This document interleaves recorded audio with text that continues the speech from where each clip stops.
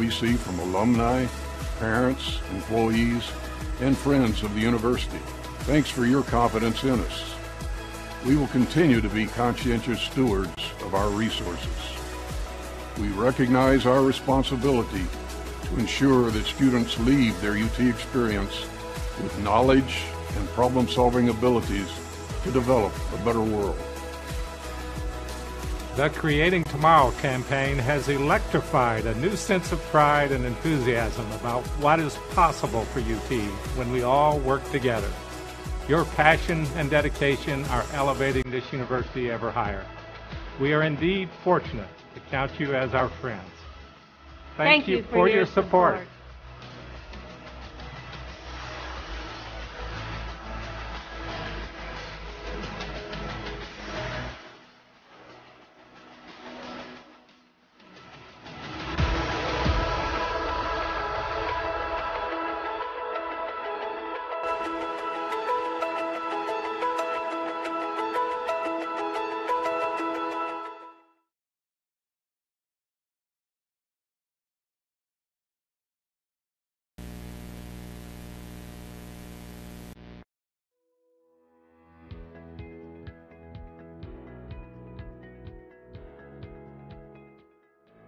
Welcome to the University of Tampa. My name is Tucker Whitman and I'm a junior marketing major here at UT.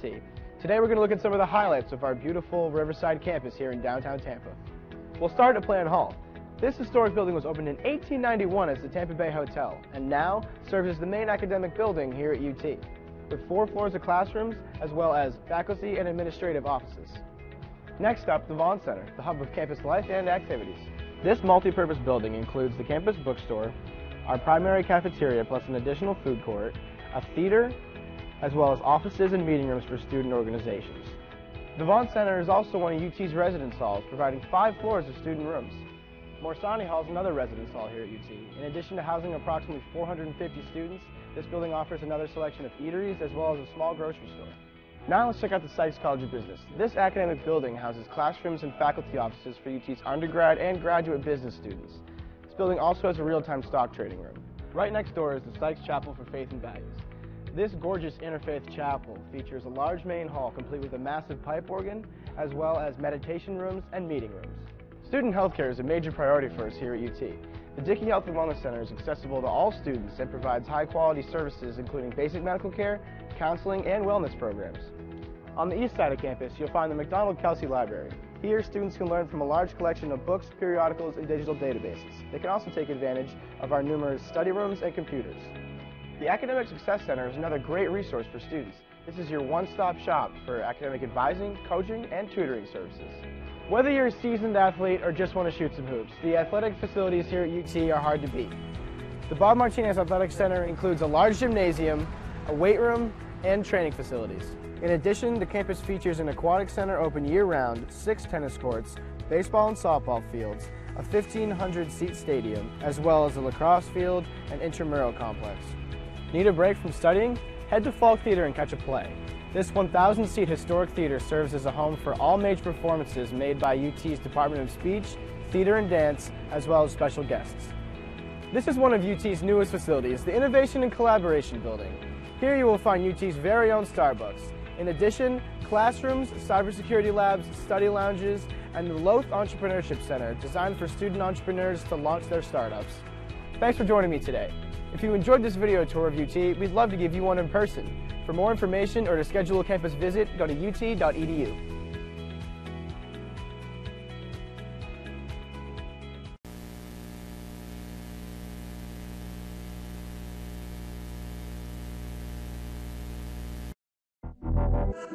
Champions know how to seize opportunities. When they see moments of greatness unfold right before their eyes, they push as hard as they possibly can, and then they push harder. Because the heart of a champion never settles, never quits, and never stops giving its all. We are champions. We are Division II. We go big, we give it everything we've got, and we win. On the field, on our campuses, in our communities, for our causes, in our careers. We rise to become champions in everything we do. We are Division II, and there are no limits here. We make our time count. We set our own path. We become champions on our terms. It's time to up your game, because we're here to play and learn. But most importantly, we're here to discover ourselves, our vision, our heart, our drive, to achieve every goal we aim for, because we want to be champions at the highest level, life. At Division II, the opportunities are here. Are you ready?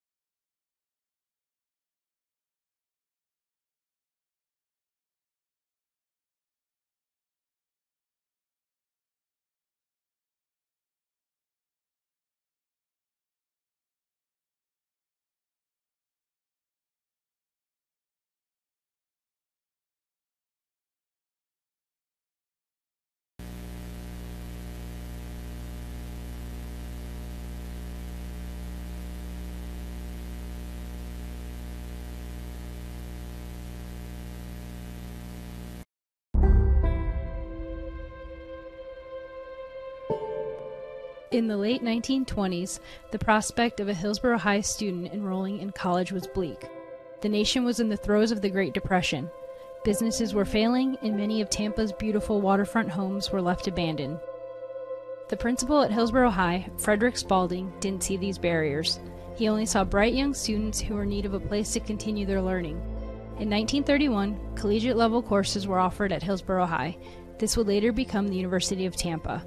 On August 2, 1933, Spalding arrived at the doors of Plant Hall with a 100-year lease from the city and a firm resolve, and with the turn of a key, opened the door to the University of Tampa. In its fledgling years, UT was fortunate if it could collect half of the tuition due from its students. It was only through the dedication of its professors, who worked without pay, that the university survived the Great Depression. Over the next several decades, UT grew slightly, enrolling up to 1,800 at times, starting several sports teams, and even began accepting students from other areas of the country. But in the early 90s, the growth seemed to stand still, even stop. UT needed new life, some passion. UT needed strong leadership. In 1995, Dr. Vaughn became president, and UT began to transform. 1,000 UT students has become 7,200, and we are now entering our 17th consecutive year of record enrollment. All the while, UT's academic profile continues to increase. There has been $350 million in new construction since 2000. We have added 7 new residence halls, academic buildings and labs, as well as athletic facilities. Plant Hall even got new carpet and new windows. UT now has more than 3,000 events annually and 200 clubs and student organizations.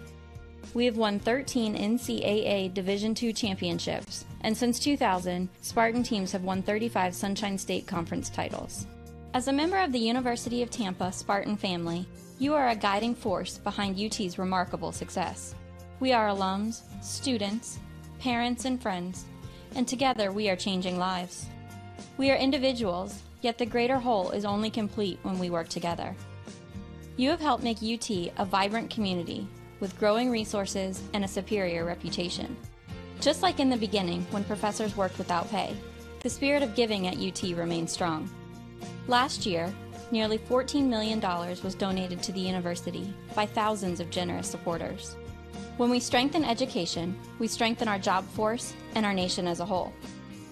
Donations support academics, campus life, and a student's ability to afford an education. Your participation is what matters most and shows that our Spartan family believes in the future of UT.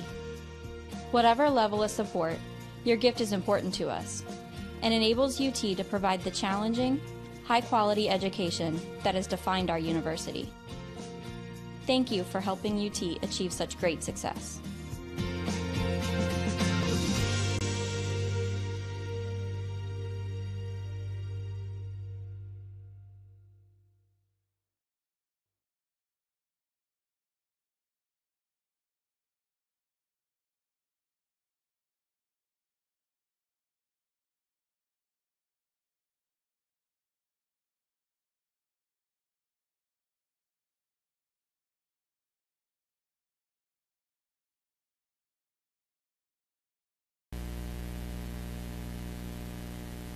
I am an NCAA student athlete. And I pledge to be a champion of unity on my team, on my campus, and in my community. I pledge to embrace differences and strive for inclusion and collaboration. I pledge to stand against racism, hate, and discrimination.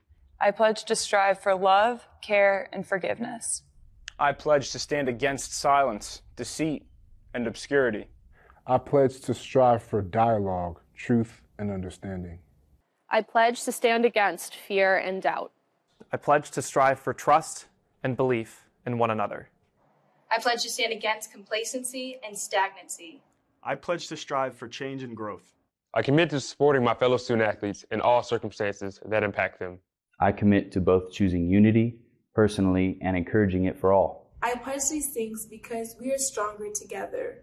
United as one.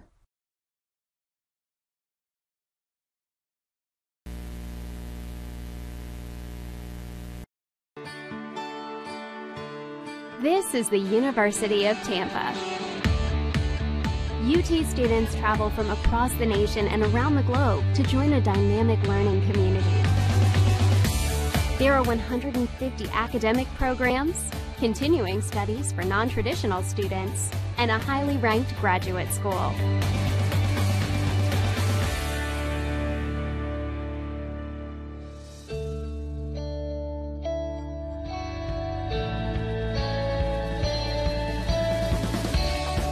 Academic opportunities are extensive and rigorous, but this mid-sized residential campus retains a welcoming feel.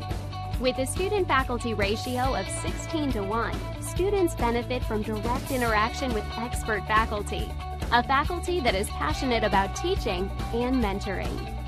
Outside the classroom, UT enjoys a unique environment. Plant Hall, a National Historic Landmark, is surrounded by modern and historic buildings on 105 acres. UT's beautiful downtown riverfront setting offers a gateway to the heart of a vibrant city.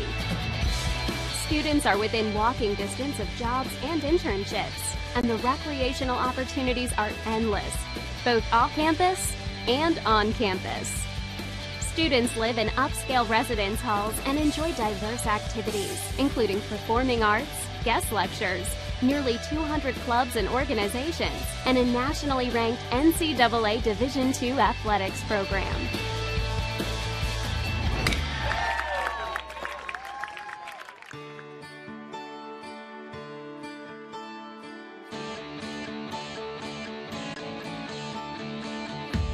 The UT experience begins with an innovative first-year program and continues with opportunities to challenge yourself in the honors program, to study abroad, to conduct research with faculty, to do an internship, to volunteer in the community, or to participate in multiple leadership programs. Explore your dreams, discover your talents, get ready to invent, innovate, and be a leader. This is the University of Tampa.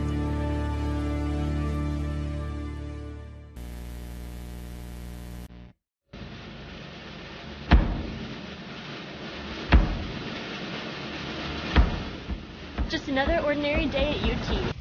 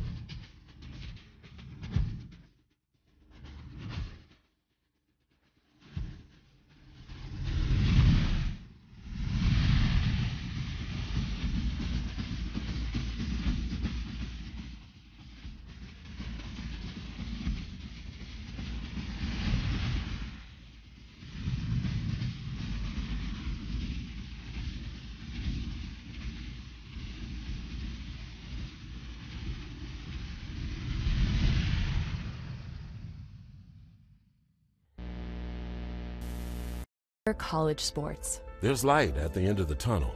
A return to normal, and all we love about sports. You've instilled resilience, focus, and selflessness in us. We've put those lessons to work. We've found strength and unity in each other. You continue to take us places we never imagined. You bring out the best in us. So when we look forward, we see the light at the end of the tunnel. We see a better world for all of us and for college sports. In NCAA Division II, student athletes leave a lasting impression on their communities. That's because Division II student athletes want to make a difference and truly be part of their surrounding communities. Through community engagement, thousands of student athletes from various backgrounds interact with community members who view them as role models. This interaction leaves a positive and perhaps even life-changing impression on all those involved. In Division II, we rise to the opportunity and make community engagement ours.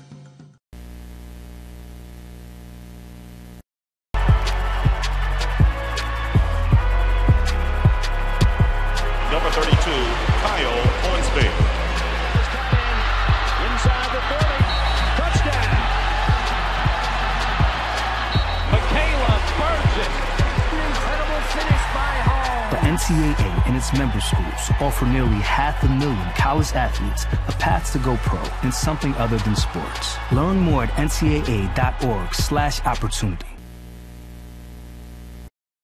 Being a champion takes more than skill, more than endless drills, more than using your head. Being a champion takes the heart to give it your all, the agility to thrive from any angle, and the relentless drive to be the best. Welcome to Division II, where the pursuit is yours to create, and the question isn't, can you do it? It's, will you?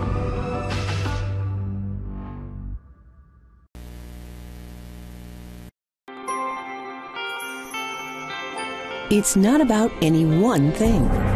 It's about how everything comes together, how it all connects. People, ideas, resources, community, everything. Quality of life services. That's what we do. Sodexo.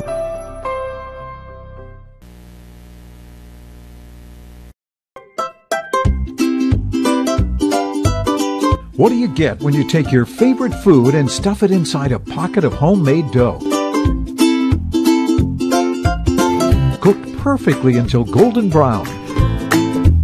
It's a mouth-watering empanada from Mr. Empanada. No one makes a better empanada. Take Ted Webb's word for it. Almost as good as my mom used to make. Check out our website for a location near you, MrEmpanada.com.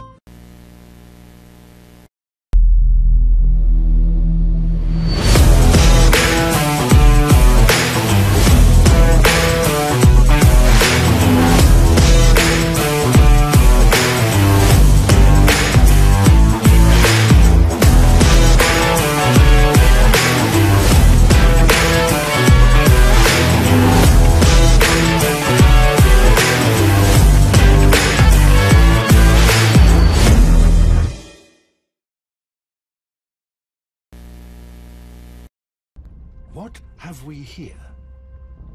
Another random school of fish. Watch as they mimic each other's every move. Even their own mothers can't tell these fish apart. In this school, there is no room for individualism. These fish live in fear.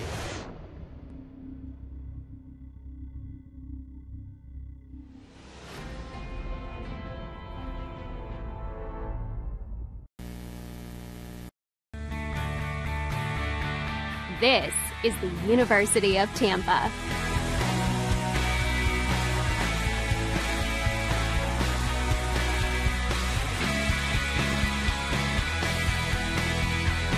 Explore your dreams, discover your talents. Get ready to invent, innovate, and be a leader. This is the University of Tampa.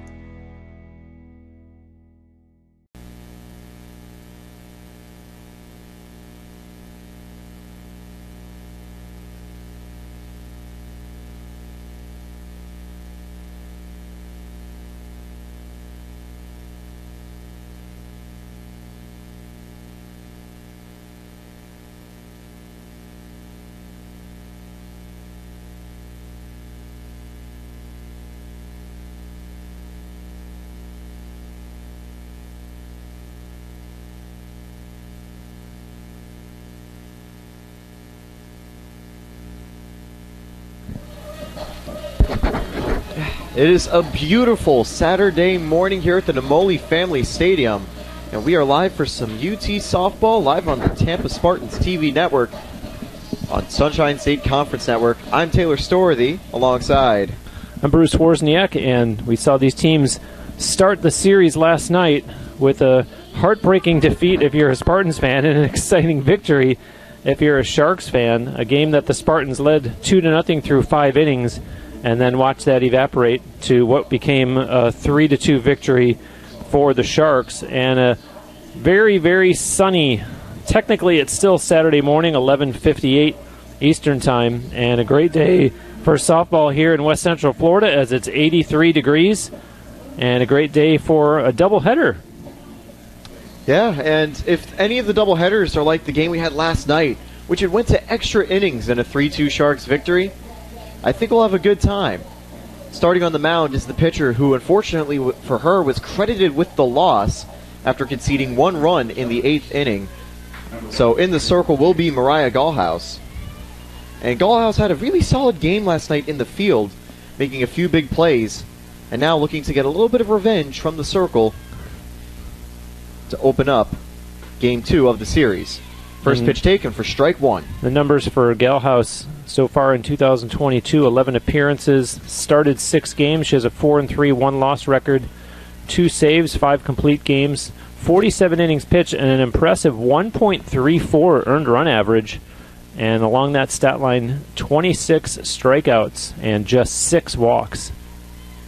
Very efficient with getting strikeouts and efficient at keeping runners from scoring. And now we'll get ahead 1-2 in the count after the foul ball. Leading off for the Sharks is Sydney Legere, a graduate student out of Miami, Florida. Legere also had a solid game, making some good plays in the outfield last time. But not going to be able to do anything here as Gallhouse gets strikeout number 1 in the circle tonight on a nice off-speed to retire the first batter. That's a nice shot in the arm for her to start off the afternoon by striking out the first batter. Spartans, as I mentioned, trying to rebound from that loss last night. And meanwhile, it's worth noting, Nova Southeastern, they've got themselves a nice little streak going here because counting last night's victory, they have won 5 in a row. So trying to extend that streak and their overall 1-loss record of 11-7. Meanwhile, Tampa had taken the loss and is now on the 1-game losing skid after having actually 2-game losing skid. But out of their last few, they were able to win in the previous series they had last weekend, winning 2 of the last 3. Now the 2-1-1 here. That's going to be lined right to Curran Minor, who makes a brilliant catch.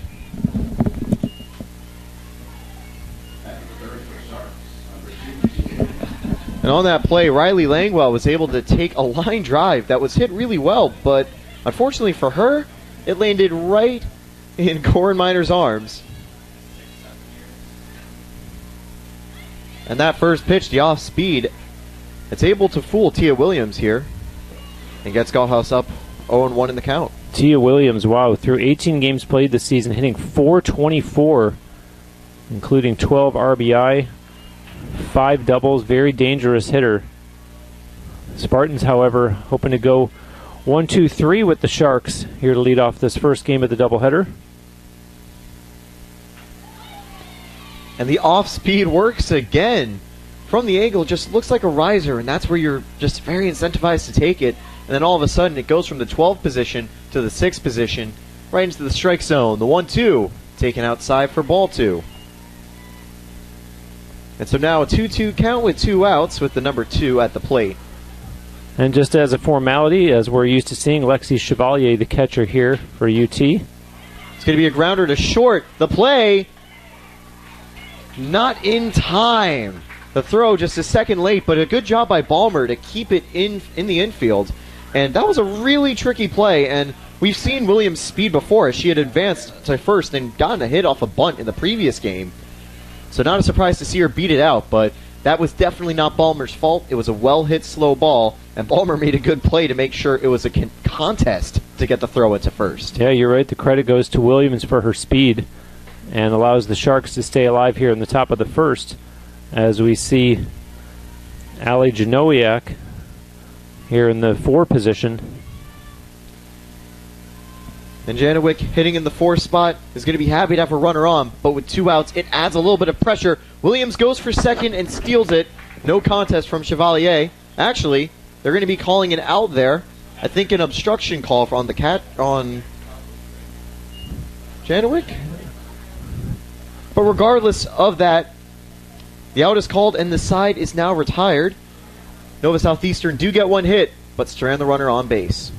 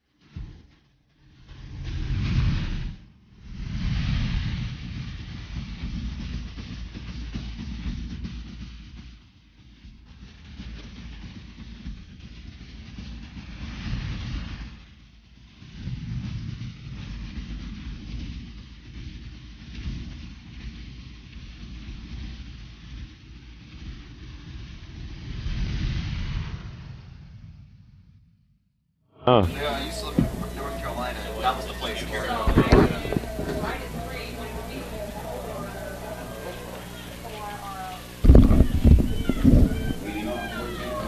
Well, we are back for bottom of the first. And at the end of the first inning, the steal attempt from Tia Williams just went a little too early, and that was the call for the 3rd out. But for now, it brings Nova Southeastern into the field and Caitlin Ellard onto the mound.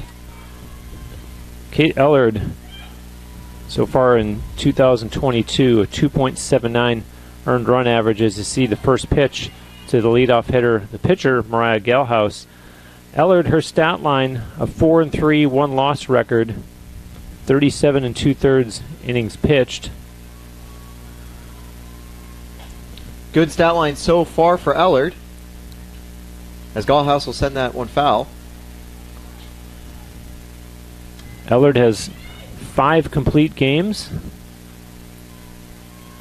She's allowed 18 runs, 15 of them earned, has walked 15 batters and struck out 14, so not quite where she wants to be in that regard, but always a clean slate here starting off a new game as you see that one sent way down the left field line into foul territory.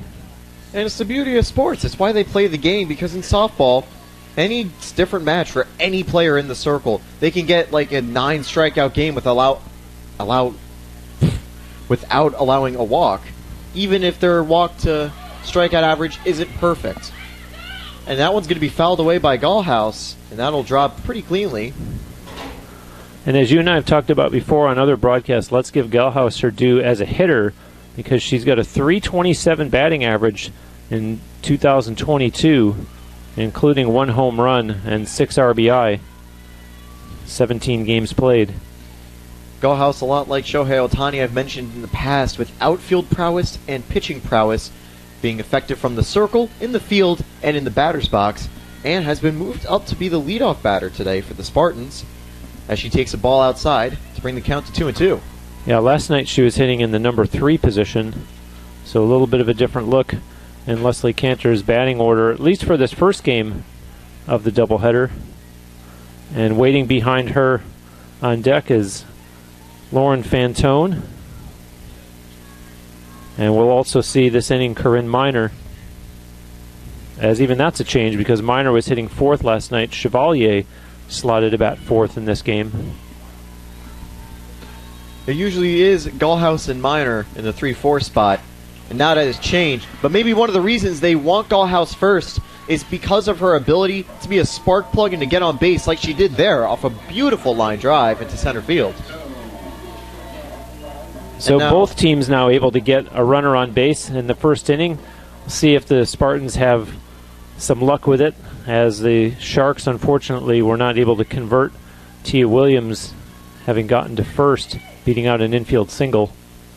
So now the dangerous threat will be Gallhouse, who was able to steal a base last time.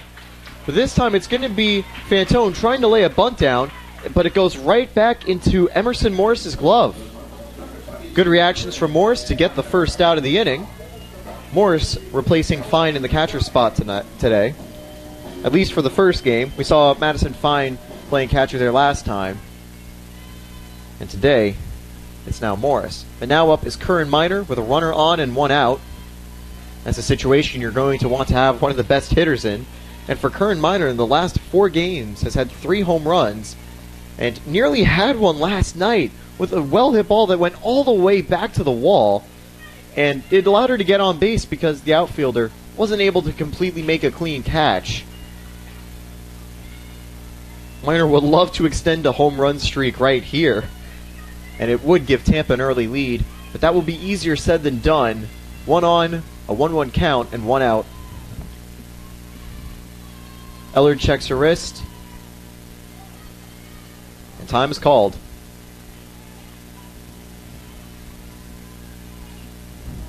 This is going to be a day, Taylor, when hydration is going to be so important for the athletes on both teams, with a minimum of, well, you could say 13 innings if you say 6.5, but let's call it 14 innings between 2 teams that, granted, while they're both based in Florida, you can't underestimate that Florida sun, the Florida heat, making sure that they stay hydrated all afternoon. Going to be in the sun for the entirety of both games. Exactly, Bruce, and it is a warm day out. It's not blistering hot, it's not like we're in the middle of the summer, but being outside for this long, and once you really get to the 13th and 14th innings of the day, that's definitely going to take a toll on your body. And so it'll be interesting to see what level of heat fatigue could be doing, and definitely the hydration breaks will be so important for all the players. Well, of course, with both of them having long pants, the Spartans black and no Southeastern with the blue tops, that's going to attract the heat even more. Maybe the Black Pants are kind of to try to get hot legs going, to maybe get them on fire to allow them to steal some bases a little bit faster. Either way, Minor flies out to right field. Had a good job in the at-bat to drive it to a full count, but unfortunately for her, won't be able to get on base with it. And now that'll bring up Lexi Chevalier. And I watched Corinne Minor on her way back to the dugout.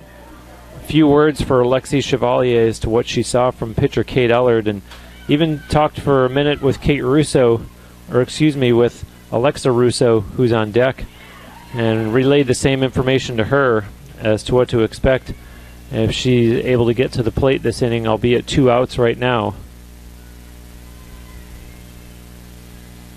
So the 0-1 taken with a strike that was called inside, fouled away by Chevalier, now down 0-2 with 2 outs.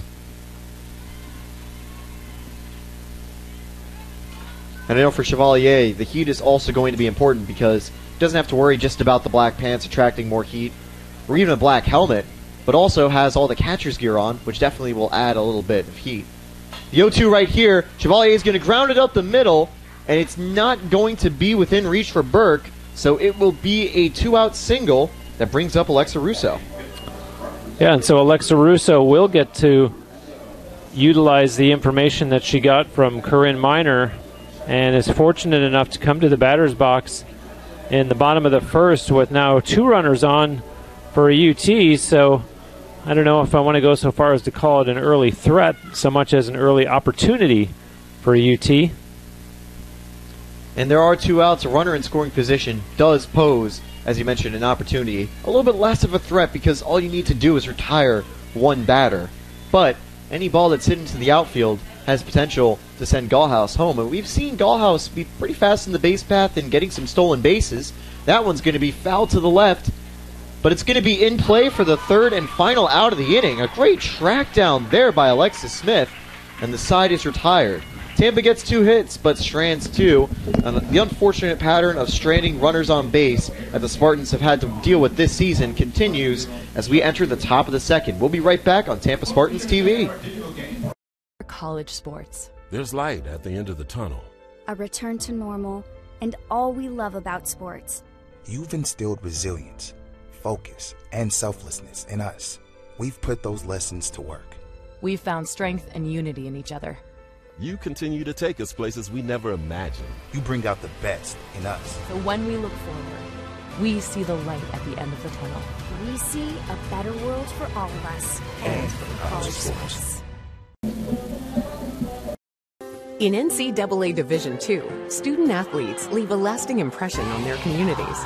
That's because Division II student athletes want to make a difference and truly be part of their surrounding communities. Through community engagement, thousands of student athletes from various backgrounds interact with community members who view them as role models. This interaction leaves a positive and perhaps even life-changing impression on all those involved.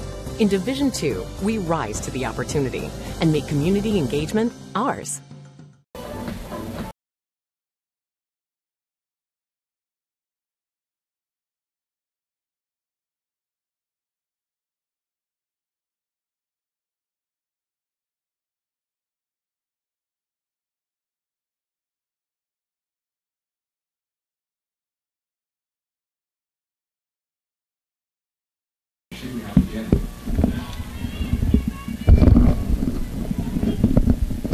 We are back with the first pitch of the second inning, taken outside for ball one.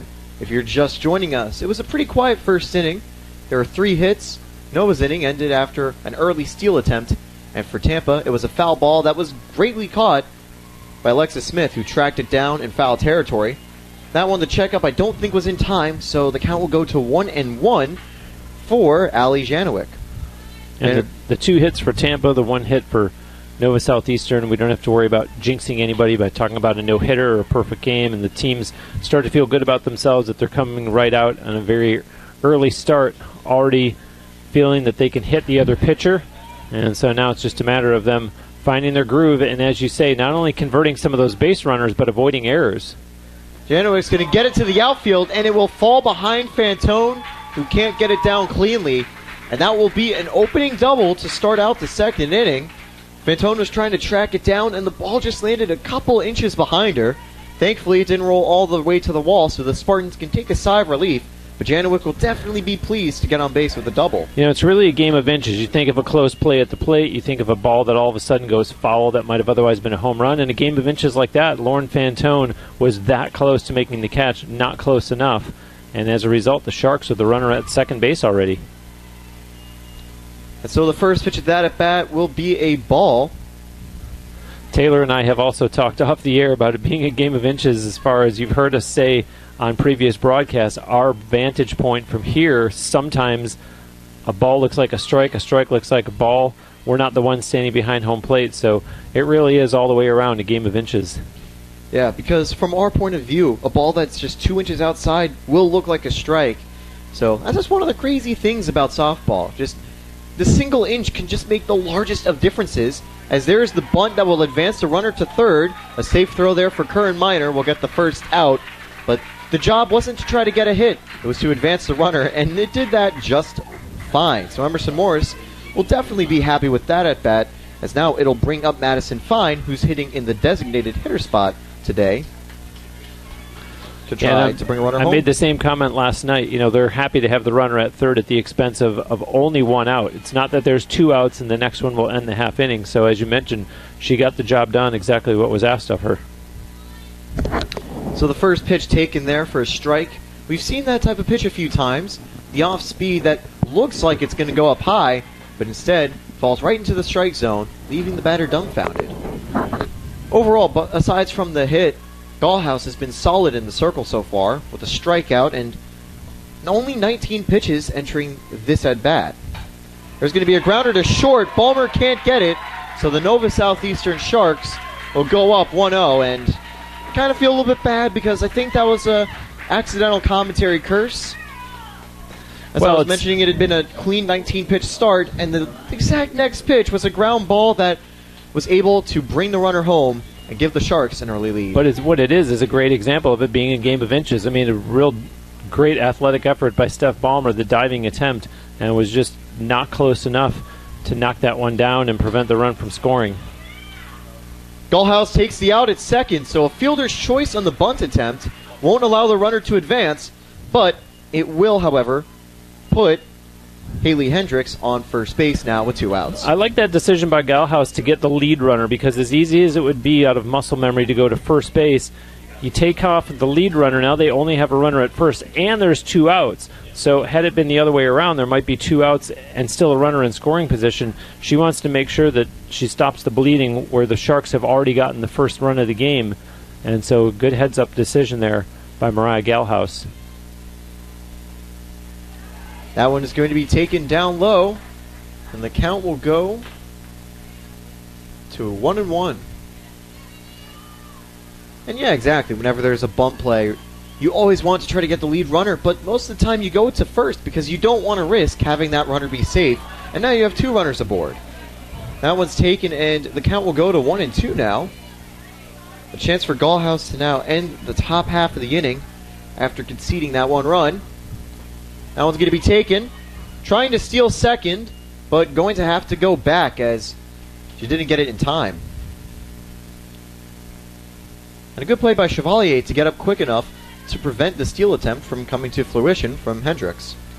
The count's now 2-2. Strike 3, and that is another strikeout for Galhouse, who apart from the 1 run conceded, has been very good in the circle. The Sharks are able to get 1 run, but Tampa still has plenty of time to go as they get ready to bat in the bottom half of the order.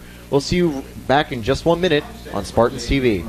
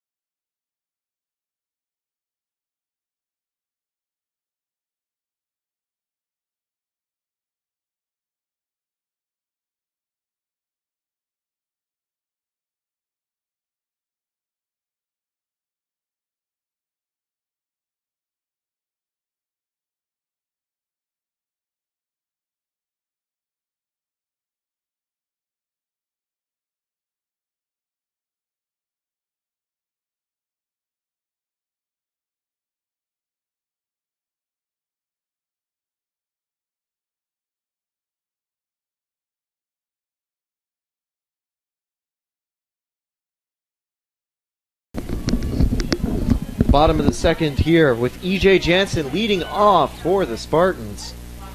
Nova was able to get their first run and take a lead in the top half of the inning. Jansen will take the first pitch here. It'll be a 1-0 count for the Spartans' first baseman. That one taken for strike 1. Once again, the off speed that looks like it'll land a bit high, just droops a little bit low into the zone. Yeah, I'm impressed with Kate Ellard.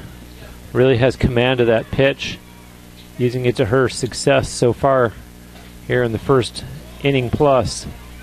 Jansen will fly out right here to the third base player. And that is a very smart read by Tia Williams to track it down by the dugout. So Jansen was able to get some contact there, but couldn't put it well enough in play or well enough foul to keep the at-bat alive. That'll bring up Stephanie Ballmer, who will be hitting in the 7th spot today. Ballmer made a great attempt at trying to stop that first run from scoring in the second inning. And that's where we can see a little bit of the dirt from the infield on her shirt as she laid it all out. Unfortunately, as we were mentioning, game of inches, missed it by just a few, which allowed the runner for third to advance home. Ballmer takes ball 1 right here. And outside, we'll take ball 2 as well. Steph Ballmer, would love to see her get on track. A little frustration last night in the 8-inning loss to the Sharks. And that one taken for strike 1. She's got Lily Keister behind her in the on-deck circle as we're seeing the 6, 7, and 8 hitters here in the bottom of the second. The 2-1 with Ballmer, hoping to get on base today. Looks for a bunt and pulls it back, but not in time, or just inside the zone will be the call from the umpire. And I think that once again is kind of the view bias from up here in the booth. It looked like a little bit outside, but again, we can't really tell from the plate. 2-2 here to Ballmer. Ballmer's going to get under that one. And that will be a routine flyout that is tracked down by Smith.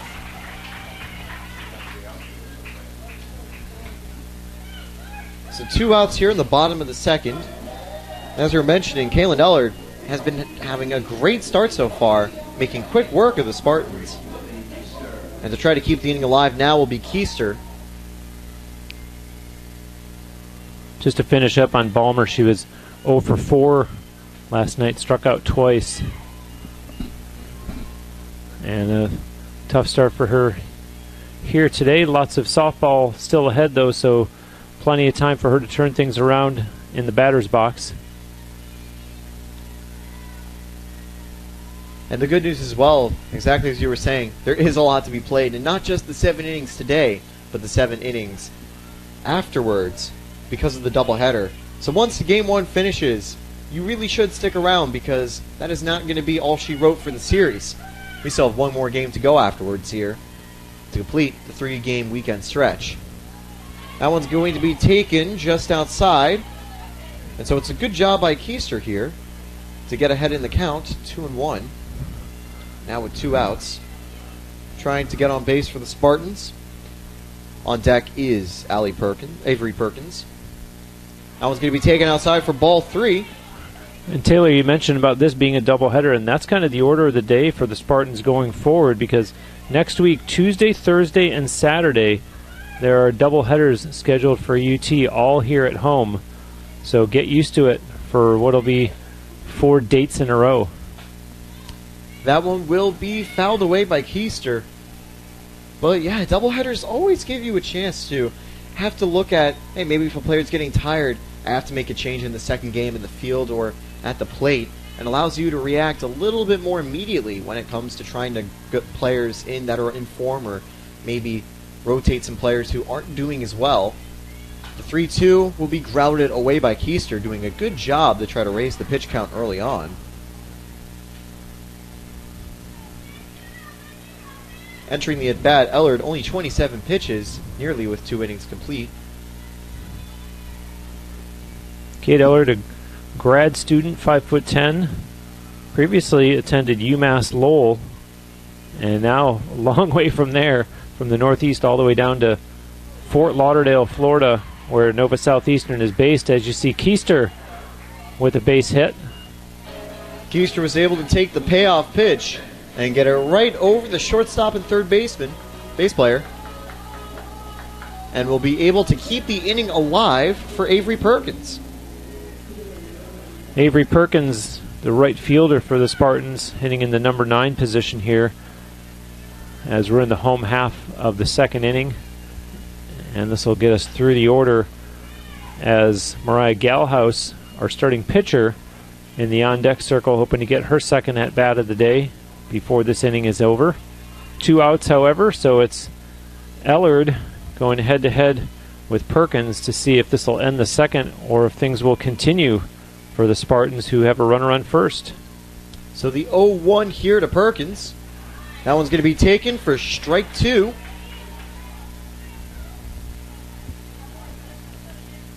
One more pitch needed to potentially end the inning and leave one Spartan runner stranded. Checks the wrist, and here we go. That one's going to be fouled behind, so the at-bat will continue, and that is a good job by Perkins to stay alive.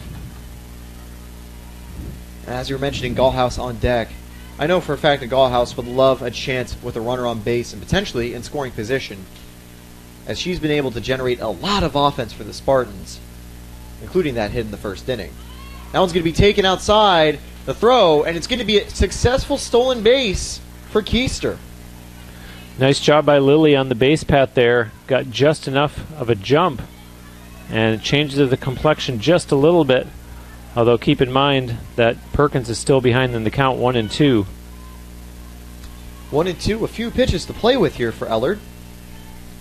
That one's going to be grounded to third. The play from Williams will retire the side. One runner stranded on 1 hit, and that'll end the second inning. The Spartans trail by 1 after the Sharks get on the board. We'll be right back for inning number 3 of game number 1. I am an NCAA student athlete. And I pledge to be a champion of unity on my team, on my campus, and in my community. I pledge to embrace differences and strive for inclusion and collaboration. I pledge to stand against racism, hate, and discrimination. I pledge to strive for love, care, and forgiveness. I pledge to stand against silence, deceit, and obscurity. I pledge to strive for dialogue, truth, and understanding. I pledge to stand against fear and doubt. I pledge to strive for trust and belief in one another. I pledge to stand against complacency and stagnancy. I pledge to strive for change and growth. I commit to supporting my fellow student athletes in all circumstances that impact them. I commit to both choosing unity personally and encouraging it for all. I pledge these things because we are stronger together. United as one.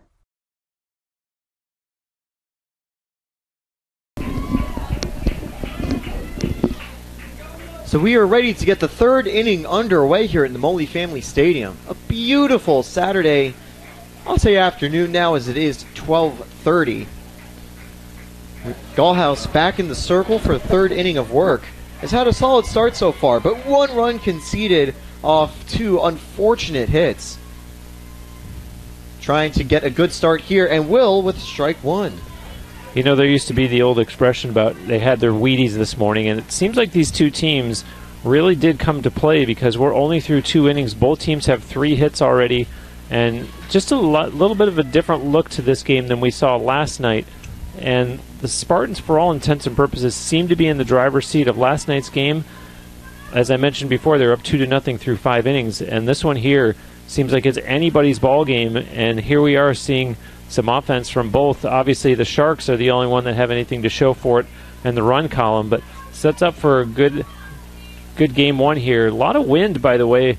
The American flag out in right center field, really lapping in the wind quite a bit, as you see the first out, and a nice play there by the Spartans defensively. Gallhouse is going to be able to get the strikeout, but Chevalier not able to corral it perfectly, so she needs to just make that throw to first, and does it very nicely. We see the experience there from the Spartans, number 2. Very much in action there, and as you're mentioning, Chevalier has started a majority of the games in the Spartans' career, and has been able to finish them as well. And apart from having to leave one of the games due to injury, there has rarely been any time missed for her. She's been so consistent for the Spartans, and not just as a really solid catcher, but as a very consistent bat, a reason she's hitting in the 4 spot today. Well, and the Spartans with an opportunity here to kind of quiet the Sharks' bats, retiring that first batter, and now challenged a little bit by the top of the order. And that one fouled away, and Fantone just a step behind and can't make the catch.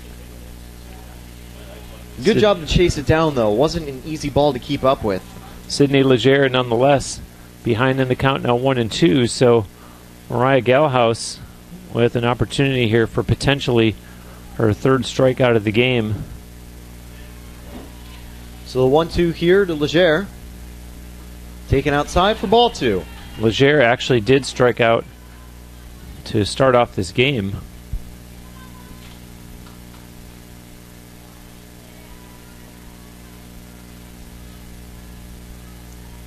The 2-2. That one is going to be popped up, and Balmer makes a very nice catch, making it look easy, although that definitely isn't the easiest of plays to make whenever there's a weirdly popped fly that can be sometimes hard to judge. But now there are 2 outs for the top of the 3rd. Gallhouse could be able to try to retire the batters 1, 2, 3 if she's able to retire Riley Langwell right here.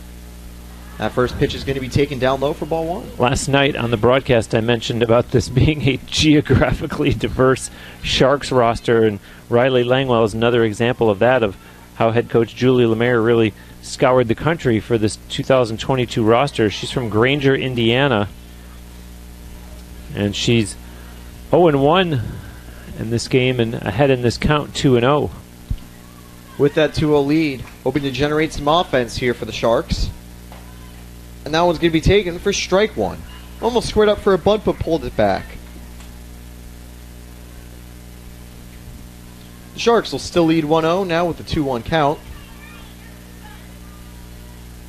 The 2-1 here from Gallhouse. And that one's going to be fouled off herself. And that always stings when you hit the ball and then it curls right back off your leg. Yeah, she'll shake that one off. Important at bat here, 2-2 and 2 outs, and wanting to keep things alive. And that one will be flied straight to Keister, who will retire the side with a simple catch.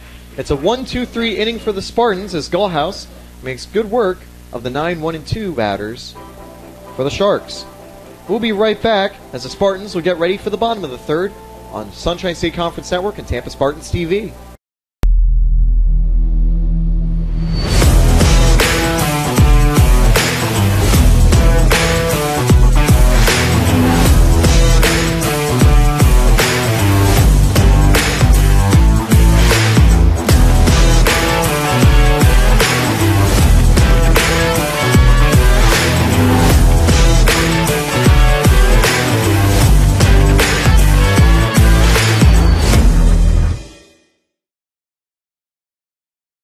Nice to have it a little bit easier.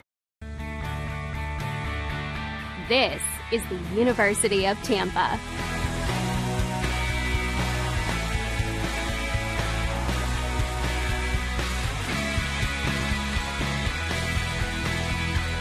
Explore your dreams.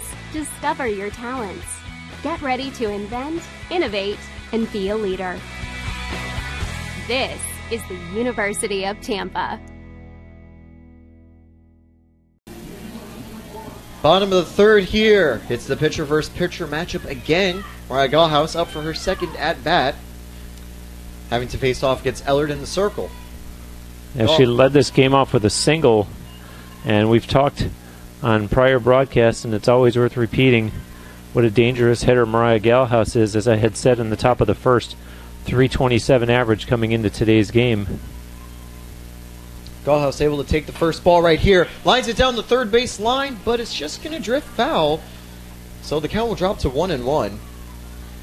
And it was a line drive like that was able to get Gallhouse on base, except it landed squarely down the middle and in play for a nice hit. Gallhouse is going to be a little disappointed that it couldn't stay fair, but still has time in the at-bat to try to continue to go. Technically, she's now tied for the team lead if you update the stats. She and Corinne Miner each have 19 hits this season. And with Miner not able to get on base last time, I know that Gallhouse might want to say, hey, let me get 20 and take the lead in that race. So the 2-1 count here for Gallhouse. Eller doing a good job in the circle to try to deal with one of the Spartans' most prolific hitters. That one's taken low once again. It's going to be a 3-1 count. And one thing for Gallhouse as well, Gallhouse might want to try to get ahead in that hit race, but a walk works too because you get on base and you're going to be able to set up Fantone, who's on deck, with a good opportunity with 0 outs. Ellard looking at the wrist and fires. Gallhouse going to line it into the gap, but it's going to be very well tracked down by Langwell. A good running play to retire the first out. Yeah, nice job out there defensively by Riley Langwell. That ball had the potential to drop into no man's land, and Langwell able to close on it in time. And that was definitely not an easy fielded ball. Sometimes you mentioned there are balls that look like routine flyouts they have to track. No, that one was definitely nowhere close to routine. He had to really put the jets on. Fantone is going to fly it right out to center. It was a good hit, but Sidney Legere is able to shrug it off and make it look easy to track it down and get the second out right away. Yeah, you took the words right out of my mouth. She made it look easy, and those should be routine outs for a center fielder with the ball hit right to her. And so we'll see if Corinne Miner can keep things alive here for UT in the bottom of the third. Her team down 1-0. It's the 0-0 count for Miner. That one's going to be taken inside for strike one.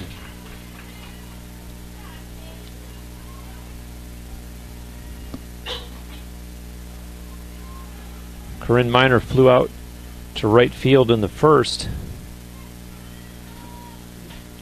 That one will be fouled away, so now Miner down 0-2. The Spartans could once again be staring down the barrel of a 1-2-3 inning with no offense generated.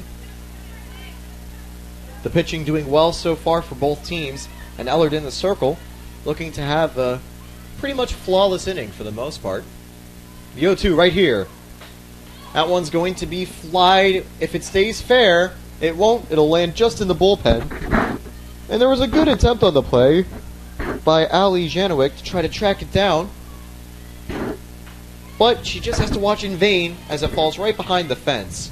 You can make a good diving play. You can try to stop it from going into the dugout. But a fence is the one thing that will stop you from getting that third out. So we'll go back to 0-2 one more time.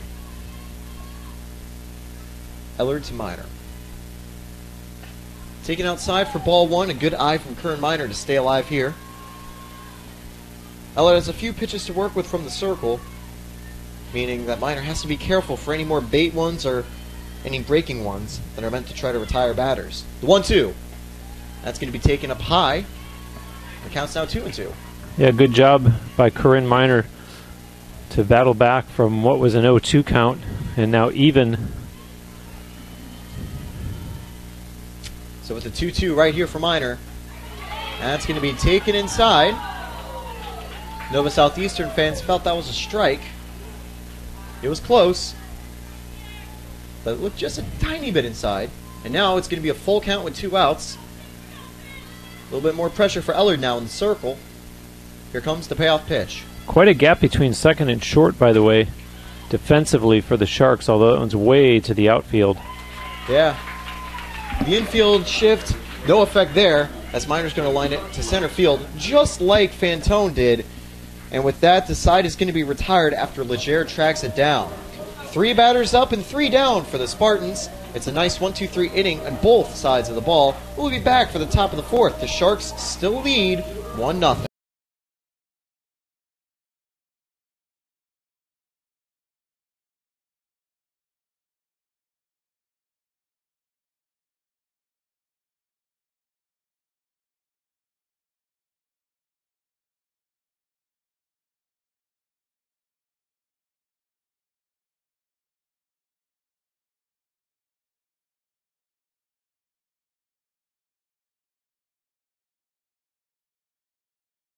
Bottom was not. It's not about any one thing. It's about how everything comes together, how it all connects. People, ideas, resources, community, everything. Quality of life services. That's what we do. Sodexo. We'll do it really fast. So we are back for the top of the 4th inning here at Namoli Family Stadium. We are still in Game 1 of an exciting doubleheader to finish off a 3-game series between the Tampa Spartans and Nova Southeastern Sharks. Last night, the Sharks won in extra innings 3-2, and so far lead 1-0. That one's going to be taken for strike 1. An 0-1 count to open up the top of the 4th here. Tia Williams facing off against Gallhouse in the circle. The 0-1 here. That's going to be taken just outside for ball 1. And you'll recall that back in the first inning, Williams beat out an infield single. So she's 1 for 1 so far in this game. Showing bunt there, and it goes foul. And Gallhouse really able to deal with that well. Williams had tried to square with a bunt and, yeah, just fouled behind.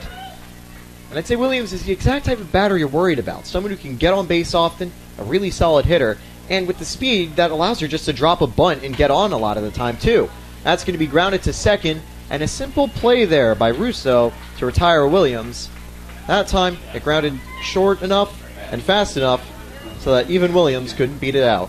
But, you know, for the young kids that are watching, that's why you run those out. There's always the chance of an error defensively, and you saw Williams running it out even though she knew that, as you mentioned, Taylor, it should have been a routine ground out, which it was, but you still got to run those out anyways. So that one will be taken for strike 1 right here, as Ali Janowick is hoping to have a successful at-bat this time around. Janowick was able to get a double last time. That's fouled away, so now it's going to be an 0-2 count with 1 away. Gallhouse just checking in with Chevalier real quick.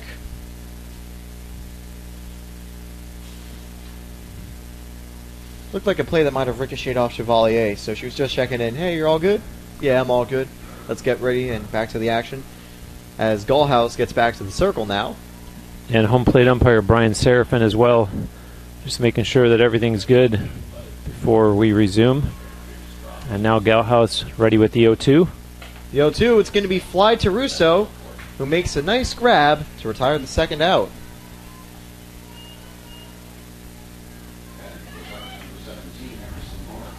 So Morris comes back into the batter's box here. Interestingly, it looked like Chevalier just showed the inside of her elbow to the home plate umpire, so curious as to if that's what might have gotten nicked a couple minutes ago. And it's also one of the few places that you don't have the catcher's gear on. So, a little bit unfortunate with that. The 0-1 count here to open up with 2 outs. That one's going to be taken down low for ball 1.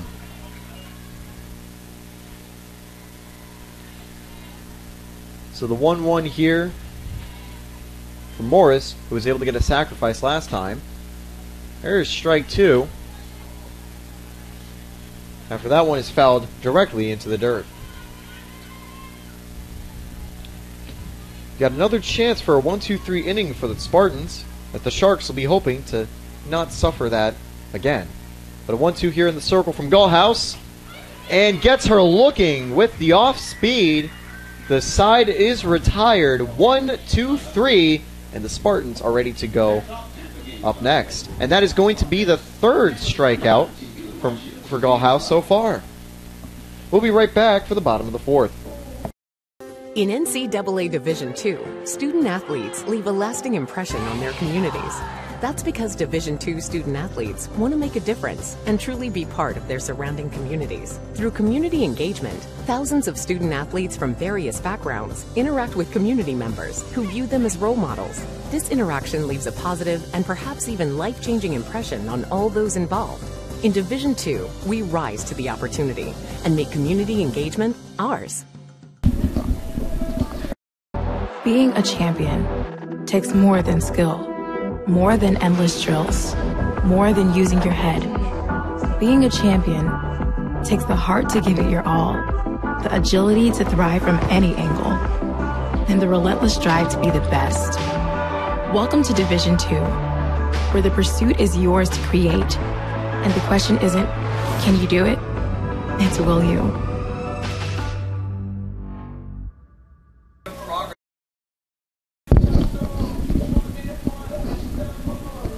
So we are ready for the bottom of the 4th. Major League Baseball may be locked out, but you know what isn't? This exciting ball game between the Sharks and Spartans. They currently lead 1-0 on the road, hoping to get Game 2 of the series and already win the 3-game series between the teams. But it's not a playoff series, it's a regular season series, so that 3rd game is happening no matter what.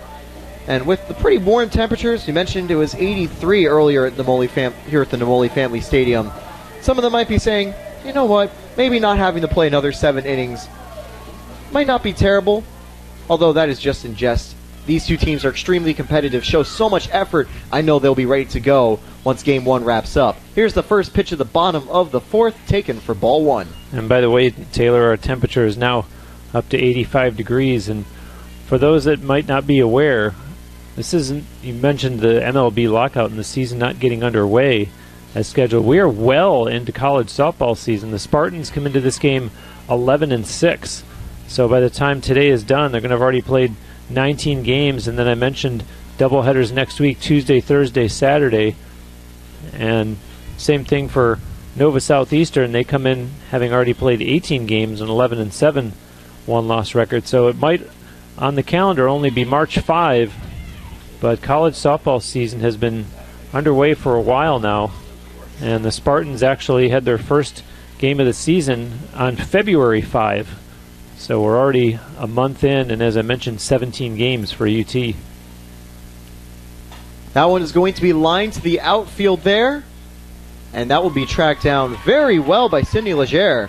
So that'll be disappointing for Chevalier, who got a good contact, but isn't able to get down good outfield play by the Sharks to limit what could be extra base hits or even more for the Spartans. Yeah, we've seen a couple putouts from Sidney Legere and then as well in right field by Riley Langwell. So good play from the Sharks outfielders so far in this game. So with one out, it brings up Alexa Russo, who will take that one high for ball one. Russo flew out to foul territory on the left field side back in the first inning.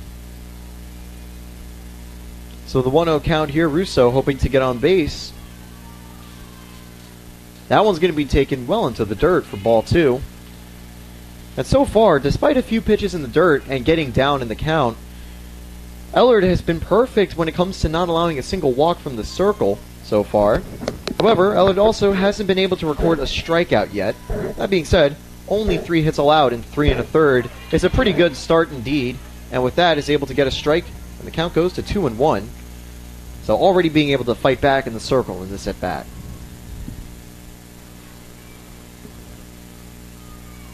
The 2-1 to Russo. Russo is going to foul this off, and it will be cleanly caught by Janowick. And there are now 2 outs in the bottom of the 4th. If it wasn't for those 85-degree temperatures, I would say that the Sharks haven't really had to break a sweat too much defensively. A lot of these balls are being hit right to them, and they're playing good softball and making the putouts as they come to them. The ball just seems to be finding the glove of both the infielders and the outfielders. And that one's going to be fouled away. Ooh, couldn't come up with a catch. Really good effort there from Janowick to try to track it down. But that would be just a foul ball for strike one. And I think exactly that, whenever you're in the circle and your fielders are doing a lot of good work and making sure that there aren't any errors, aren't any balls in play that can turn into good base hits, that's where you can definitely thank him. And you might get him maybe a little bit extra pizza, a little bit extra ice cream after the game, just as a sign of thanks. That one's going to be taken here for strike two. And so already, Emily Jansen is going to be down 0-2 with 2 outs. We could be back-to-back for a 4th side in a row, going 1-2-3, 1-2-3, 1-2-3, and 1-2-3. The 0-2. Going to be taken outside for ball one. Yeah, that one was way outside, and Kate Ellard, as you mentioned, has otherwise been right on target. As you see her check the dugout, check the wristband, and get ready here with the 1-2. And that one's going to be flown to left field. And with that, it's out number 3 after a 1-2-3 inning. 4 innings have been played so far, and it's still 1-0 for the Sharks. And over the last 2 innings, we haven't seen a single hit. So it's been a great display from the circle for both teams. Will it continue in the 5th? We'll find out in just a minute. We'll be right back on the Sunshine State Conference Network and Tampa Spartans TV. Sharks lead 1-0. This is the University of Tampa. UT students travel from across the nation and around the globe to join a dynamic learning community. There are 150 academic programs, continuing studies for non-traditional students, and a highly ranked graduate school.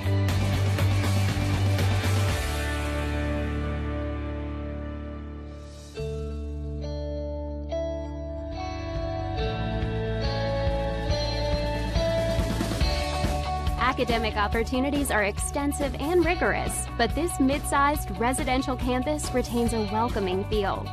With a student-faculty ratio of 16-1, students benefit from direct interaction with expert faculty, a faculty that is passionate about teaching and mentoring. Top of the 5th right here, the Spartans trail by 1, but it's been an incredibly close game so far, and Gall's House has had a pretty good night from the circle, Bruce. Yeah, we've talked a lot about Kate Ellard and what she's done for the Sharks. As you see the first pitch there from Galhouse, 0-1 to the batter Madison Fine. But, you know, Galhouse, let's not overlook, the game is only 1-0, and both teams have 3 hits. As you see that one chopped to Russo and over to Emily Jansen at first for out number 1. Galhouse is getting the job done. As I say, it's only 1-0. Each team has 3 hits. She's gotten the job done. She's got 4 strikeouts. And so Mariah Galhouse just not getting maybe the attention that we've been giving to Kate Ellard on the Shark side. Gelhaus, 53 pitches so far in this game, 15 batters faced, so she's in this one to stay. I anticipate that she'll turn in a complete game, and the only question will remain who will be in the circle in Game 2 for the Spartans. Will it be Corinne Miner, who pitched last night, or will we maybe see Mary Beth Feldman? So pitch number 55 for Gelhaus, taken for ball 1. A double check with the first base umpire. Well, actually, it's just a flex umpire because there are only 2 here. But also confirms the ball ruling. Pitch number 56 taken for strike 2, and now a 1-2 count here. That's Haley Hendricks, the batter. She hit into a fielder's choice in the second inning. She's hitting out of the number 7 position in the Sharks lineup. The 1-2 to Hendricks. It's going to be taken low for ball 2. And yeah, I think Hendricks was attempting a sacrifice in her first at-bat, but it was a good play by Gelhaus to read it and fire to second to prevent the sacrifice from advancing the runner. That one's grounded straight to Gelhaus, who very calmly makes the play from the circle. So the 1-3 will be how that's scored, and there's now 2 outs. One other comment about Gelhaus, we've talked about this on previous broadcasts. The Spartans pitchers really don't take a lot of time in between pitches. We see a lot of the visitors who check with the dugout, they check with the wristband, they get the signals from the catcher. Gelhaus has a nice cadence to, as you see the inning retired there, Gelhaus very efficient that half inning and gets it done with 3 up and 3 down. Yeah, and I think that's a testament to how efficient she is. I mean, we weren't even able to finish talking about how efficient she was, and she already retired the final batter. We'll be right back with the bottom of the 5th. The Spartans looking to get back into the game after a 1-2-3 inning in the circle from Gelhaus.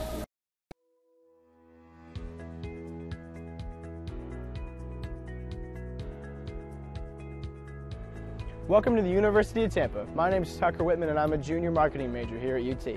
Today we're going to look at some of the highlights of our beautiful Riverside campus here in downtown Tampa. We'll start at Plan Hall. This historic building was opened in 1891 as the Tampa Bay Hotel, and now serves as the main academic building here at UT, with 4 floors of classrooms as well as faculty and administrative offices. Next up, the Vaughn Center, the hub of campus life and activities. This multi-purpose building includes the campus bookstore, our primary cafeteria plus an additional food court, a theater, as well as offices and meeting rooms for student organizations. The Vaughn Center is also one of UT's residence halls, providing 5 floors of student rooms. Morsani Hall is another residence hall here at UT. In addition to housing approximately 450 students, this building offers another selection of eateries as well as a small grocery store. Now let's check out the Sykes College of Business. This academic building houses classrooms and faculty. So here we go, bottom of the 5th underway. Stephanie Ballmer will lead off for the Spartans. That one's going to be taken just high for ball 1. Steph Ballmer, we're seeing the 7, 8, and 9 hitters here in the home half of the 5th. Ballmer, Keister, and Perkins. Ballmer 0 for 1, flew out to left field in the second inning. Ballmer will take that inside, but it is strike 1, right on the edge of the zone. And Ballmer, as we mentioned, is having a little bit of a hitting slump. And I know she's going to want to try to spark some offense here and get that hitting slump done and dusted. That one's going to be popped foul, and that will just stay foul enough to land into the home bullpen. Yeah, if there's any silver lining to a hitting slump, at least you're putting the bat on the ball. If you're in a hitting slump and it's just overloaded with strikeouts, then there's some issues there, but it's a matter of time before Steph breaks out of that slump. We saw her first at-bat lead to a very nice flyout. It's going to be a bloop. Will it drop? Nope. A good job by Langwell to track it down to keep the slump going. Ballmer going to be a little bit disappointed there, but another ball in play, meaning there is progress being made on that front. Yeah, exactly my thoughts. It's not striking out, and we saw the pitch that she fouled off down the left field side, had a little bit of distance to it. That one that was in play and routine for the right fielder, but Ballmer will get another chance, presumably in this game, to get back in the hit column. Keister up now and takes ball 1. Keister's 1 for 1, singled in the second, and has got to have a little bit of confidence as a result. Obviously, some incentive here as her team needs a runner on base, as time slowly becomes a factor, bottom of the 5th.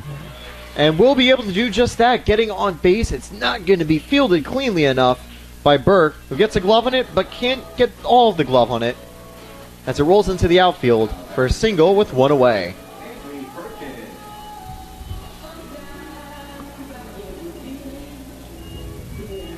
Yeah, I think that Samantha Burke a little disappointed that she wasn't able to field that one, and that might be the little bit of an opening that the Spartans need to start to build some momentum. And this time it's going to be a bunt that is dropped, and the play is going to be made at first. So Perkins does the job with the sacrifice, and that will be able to bring up Maria Gallhouse with a runner in scoring position. And I think that's what Gallhouse has been waiting for, a chance to try to bring a runner home. We saw Gallhouse in the first inning as the leadoff batter make a beautiful hit into the outfield, and that's the type of play that'll be able to send Keister home. And Gallhouse would love to help her own cause here. And there's going to be a line to the left, but out of play. Strike one. Those are the kind of balls, Taylor, that I'm talking about with someone like Balmer, who's in a little bit of a slump. If you're making contact with the ball like that, it's just really a game of inches, as I talked about at the beginning of the broadcast, that eventually one of those is going to go fair, and you'll see Balmer reach base eventually. But a little bit of a conference here in the circle as head coach Julie Lemaire for the Sharks comes out to talk to her pitcher, Kate Ellard. And meanwhile, the Spartans have a quick little conference over near third base as Leslie Cantor talks to Lily Keister, who is the Spartans' base runner at second, and the current hitter, Mariah Gallhouse, as well as listening in on it as Lauren Fantone as she's on deck, hoping to get an opportunity to bat here with her team trailing 1-0. So after the conference, potentially going over some strategies for Ellard in the circle. Now the 0-1 will be played here to Gallhouse. Gallhouse going to ground it over the pitcher. The Spartans can tie it up, and it will. The throw in home would not be taken and not in time. And Gallhouse gets the job done. An RBI single up the middle, and that one just bounced right over Ellard's head. Yeah, well-placed ball, and let's not overlook the job on the base paths, the running by Lily Keister, because we saw a little bit of hesitation by the center fielder Legere, and there might have been at least an opportunity had she thrown it quicker and decided otherwise, and I think that was the difference that allows the Spartans to tie this game up. Fantone going to drive it up the middle as well, and that will put two runners on for Curran Minor to step up with 2 outs. Exact same place. Hit it to the exact same place that we saw Gallhouse. And so you have to wonder if maybe the conference at third base that Leslie Cantor had was, this seems like an opening here. Let's try to hit it straight to second base, and 2 batters in a row. And as a result, UT has not only tied the game, but now runners on first and second. And are we going to get a pitching change here? Because head coach Julie Lemaire for Nova Southeastern is talking to home plate umpire Brian Serafin. And in fact, it looks like Kate Ellard is going to surrender the ball. And instead, we're going to see Emily Hess, who we saw last night. Yeah, it's a call to the pen, and Hess will be back on the mound, or in the circle. Hess had a good start last time out for the Sharks, only conceding 2 runs early in the game. And apart from that, was able to pitch 6 complete innings of really solid work. And they're hoping that she can help quiet the situation here with 2 runners on and 2 outs. It's interesting timing, too, because with 2 outs, you might say, I want to give the benefit of the doubt to my pitcher. I don't want to take away from her confidence. Let's get out of this inning. But at the same time, I think Julie Lemaire is saying, let's shut down the Spartans right away and close the door while it is only tied 1-1, knowing that UT has runners on first and second. So let's get a fresh arm in there and get Emily Hess, who's rested after you mentioned pitching last night, and give Kate Ellard a big thank you, send her to the dugout, and try to get out of this 5th inning before the Spartans can do any more damage. And I'm sure, Taylor, that a lot of it has to do with the fact that the hitter is Curran Minor, who, as we've talked about quite a bit, is always dangerous with the bat. She's the number 3 hitter, and she's 0 for 2, which, some people would argue that means that she's due here. So let's see if Emily Hess can change the script for the Sharks. The 0 pitch taken in the dirt. Ball 1.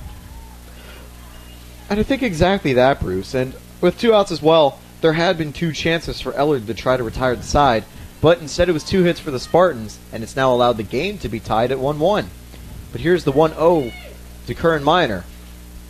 Minor's going to take that one. Just a little too inside for ball 2.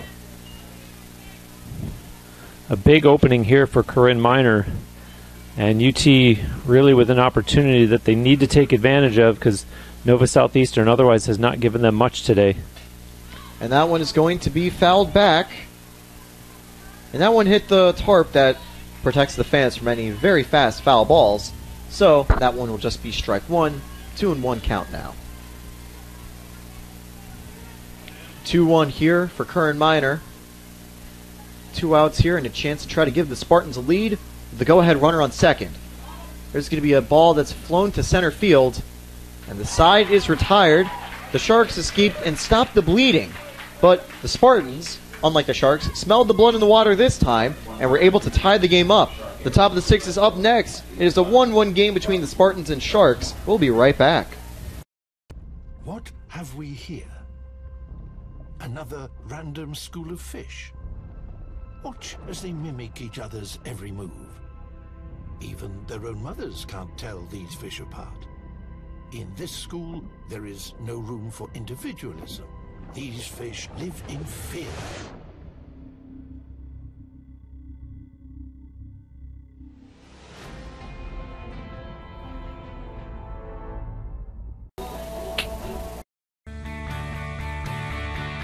This is the University of Tampa.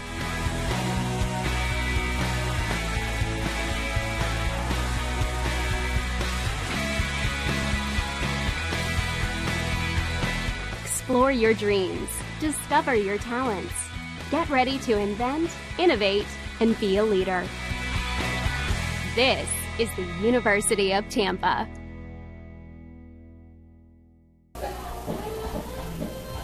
And we are back for the top of the 6th inning here in the Molly Family Stadium. It has been an exciting Game 1 of a doubleheader. The Spartans in the bottom half of the 5th were able to finally bring a runner home and get the game tied. Now the pressure will once again be in the circle for Gallhouse, entering her 6th inning of work, having pitched only 58 pitches in the first 5. So a good job by her so far. And now we'll have to face Alexa Smith to open up the 6th. That one's going to be taken for strike 1. And we want to thank you for spending your Saturday afternoon with us. This is Game 1 of a scheduled doubleheader between the Spartans and the Nova Southeastern Sharks. And that one's going to be fouled behind for strike 2.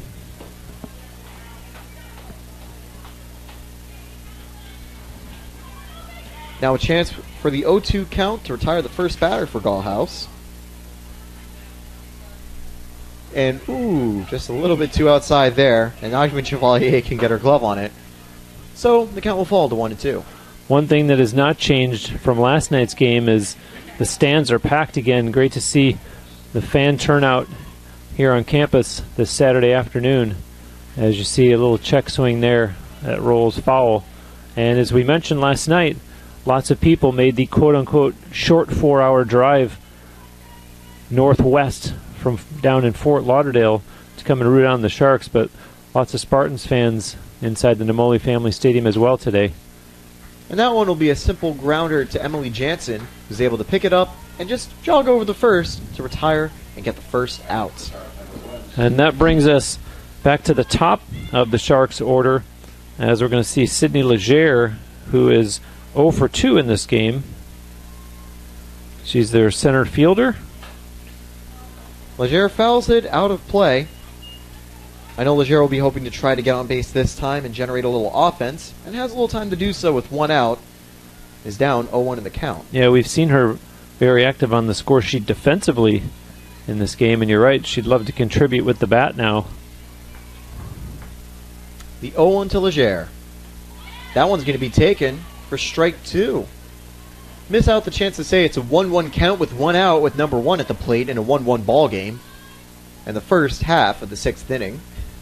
But now the 0-2 to Legere, a chance for Gallhouse to get another strikeout. That's going to be low, and it'll bring us to a 1-2 count. Specifically, Sydney Leger with 4 putouts in this game. So great stuff in the field. 1-2. And we'll finally be able to do it with the bat. Fantone makes a good play in the outfield to make sure it doesn't get any further. But it's just a little bit too shallow for her. And that finally gets Leger a hit. Sharks' 4th of the day. And of course, that's what you want from your leadoff hitter, is getting on base. And it sets up now for Riley Langwell. She's 0 for 2. And would love to repeat what she just saw her teammate do ahead of her and get into the hit column. So that one is ball 1 right here. And exactly that. And also there is going to be the danger of Leger potentially trying to steal a base. Leger taking some good leads, as that one is going to be taken for 1-1. Sydney Leger, you're right. She is a base-stealing threat. She's been successful in 10 of 11 attempts so far this season. Here's the 1-1. Leger goes, the throw to second. Not in time, so that'll be stolen base number 11. And that's just, I think, unfortunate on the part for Chevalier, because she got the throw up in time, and the tag, I think, was just 1 second late. But it's always tricky to stop stolen bases. Yeah, I here. think that was a combination of, I did keep an eye on Leger. She got a very timely jump, and I think Chevalier just hesitated just enough with the throw that made the difference in the call down at second base. And it's the right call. Chevalier, I think, just needed to be a little bit quicker getting that out of her glove. So now it's going to be a 1-2 count here. That's going to be grounded to short, and a simple play at first to get the second out. A good read by Balmer there. And the runner is stuck at second. And Tia Williams now step up to plate. And we were mentioning that there are some Nova Southeastern fans. I noticed a few fans with Williams shirts in the crowd. Have to assume that's her family here to cheer her on, making the short 4-hour drive. But Williams a chance to try to give the Sharks the lead here, the 2 outs. That one's going to be taken for strike 1. Getting back to that second out, Steph Ballmer did a nice job before she threw so quickly over to first, checking second to see if the runner was off far enough to make a play there. But that time he's going to get into the outfield. Keister's throw home. Oh, almost. Wow. And so Williams able to get the Sharks fans really excited with a hit into the outfield. And I will say, it was going to send the runner home, but what a play from Keister to fire it home to get it maybe within a few steps of a tag. I mean, that definitely shouldn't have been a play at the plate, but if it was just maybe a tiny bit earlier and a little more fieldable, that probably would have been a gun down at the plate. Well, and from the category of give him an E for effort, not only Keister with the attempt for the throw to home, but Chevalier jumping up right away and seeing if there was an opportunity at second. So, you know, the Spartans are mentally aware of what needs to be done. It's just that game of inches that I talked about at the beginning of the broadcast. And missing out on a chance to get out of the inning by a few inches. And now it'll bring the Sharks back to a 2-1 lead here in top of the 6th. A 2-0 count here. And Galthouse doing well from the circle, and I know she's definitely going to be disappointed to have those 2 plays be the ones that send runs home. Now is able to get a strike, 2-1 count here for Allie Janowick. Janowick, of course, a graduate from Clarksburg, Maryland. That's going to be grounded to short, and Balmer will make the play at first to end the inning. The Sharks are able to take the lead once again. And disappointingly for the Spartans, their work they did in the bottom half of the 5th is undone partially, and they're going to have to be playing from behind once again, entering the bottom of the 6th. We'll be right back in the Sunshine State Conference Network and Tampa Spartans TV. I am an NCAA student athlete. And I pledge to be a champion of unity on my team, on my campus, and in my community. I pledge to embrace differences and strive for inclusion and collaboration. I pledge to stand against racism, hate, and discrimination. I pledge to strive for love, care, and forgiveness. I pledge to stand against silence, deceit, and obscurity. I pledge to strive for dialogue, truth, and understanding. I pledge to stand against fear and doubt. I pledge to strive for trust and belief in one another. I pledge to stand against complacency and stagnancy. I pledge to strive for change and growth. I commit to supporting my fellow student athletes in all circumstances that impact them. I commit to both choosing unity personally and encouraging it for all. I pledge these things because we are stronger together. United as one.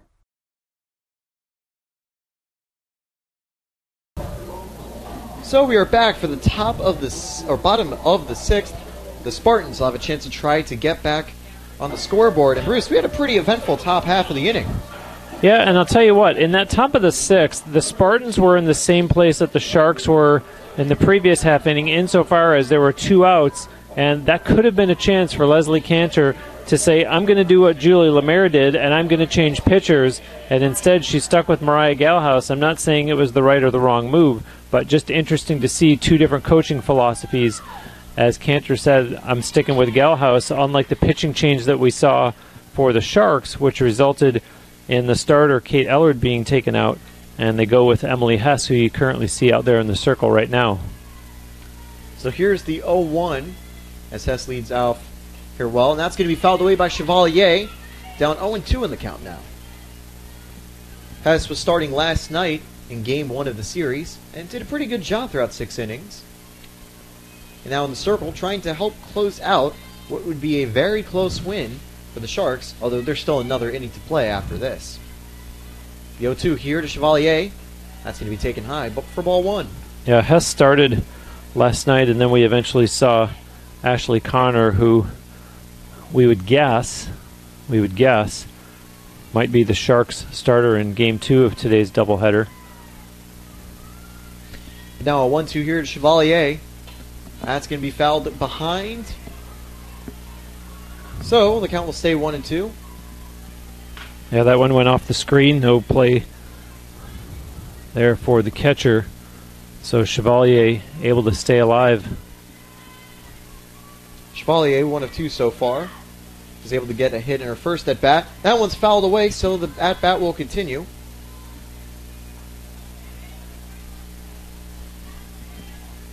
So now a 1-2 count here. Chevalier hoping to stay alive. Hess in the circle trying to get a first out at the bottom of the 6th. Chevalier is going to ground it to short. Played well. Throw is going to be in time to retire the first out of the inning. It's a close call, though. It's the right call by the umpire, but good hustle by Lexi Chevalier running that one out. And that's why you run him out. You never know whether one time you'll actually beat it. So Chevalier is able to get close, but not close enough. That leaves the bases empty for Alexa Russo, who is 0 of 2 in today's ballgame. That's going to be taken for strike 1. Russo, the number 5 hitter, so we're still going to see Emily Jansen this half inning. She's on deck right now. So now it's going to be the 0-1 to Russo. Swing and a miss. Russo now down 0-2 in the count with 1 out. Russo swinging at the fences on that one, trying to tie the game up with 1 swing at the bat. That's something I wouldn't advise doing at Namoli Family Stadium because it's not a very home run friendly ballpark. Big walls that are also pretty far back. Now the 0-2 is going to be taken outside by Russo. A good eye to make sure she doesn't go down in 3 pitches. Hess will be a little bit disappointed, but still leads from the circle.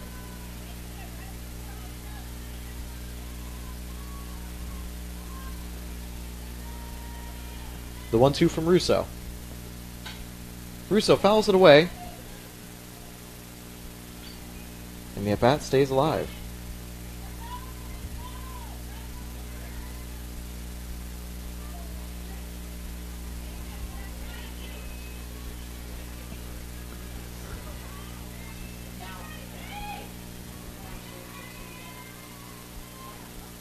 That's going to be fouled away once again.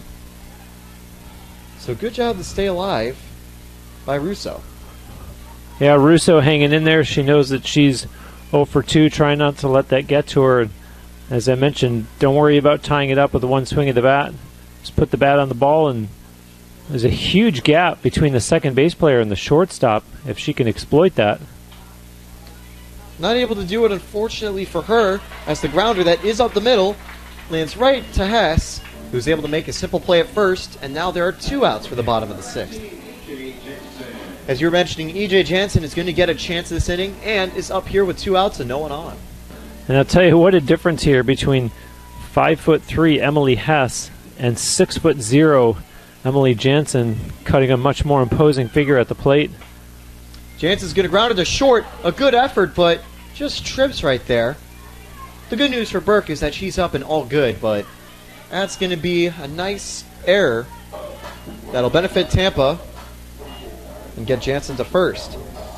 And that was a ground ball right to her, and I think she might have misread the ball just slightly as it went a little bit more to her right than she expected, causing herself to trip over as she had to reach down to the right while moving left to pick it up. But it doesn't go into the outfield, so no risk of any extra bases on that play. And Leslie Cantor talking to home plate umpire Brian Serafin, which would indicate that we're going to have a change in the lineup here. Obviously, we're going to get a change in the batting. Well, no, it looks like we're going to have a pinch runner, which is interesting because I pointed this out pregame before we went on the air. Mackenzie Allen is going into pinch run at first base, and she's got a huge brace on her right knee. Yeah. And in fact, we are going to get a pinch hitter after all, so they're going to have Siegel bat now instead of Balmer. So Siegel will be up here with 2 outs.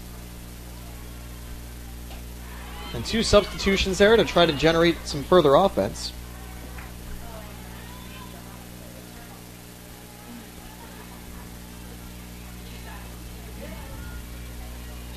Mackenzie Allen was caught stealing on her only stolen base attempt this season. And Siegel's going to do the job, gets it into the outfield. And the pinch runner's going to make it to third in time. Tell you what, though, I was a little nervous on that relay because going to third, it looked like the throw was on track to maybe get there in time, and maybe it is that brace that prevented from Allen from getting in there sooner. Fortunately for the Spartans, she is safe, and that sets up nicely now for Lily Keister with a runner at third base. And keep in mind, of course, there are 2 outs.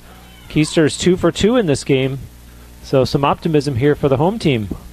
Keister has been consistent with getting some hits so far, so they're definitely going to be excited to have her up with 2 runners on.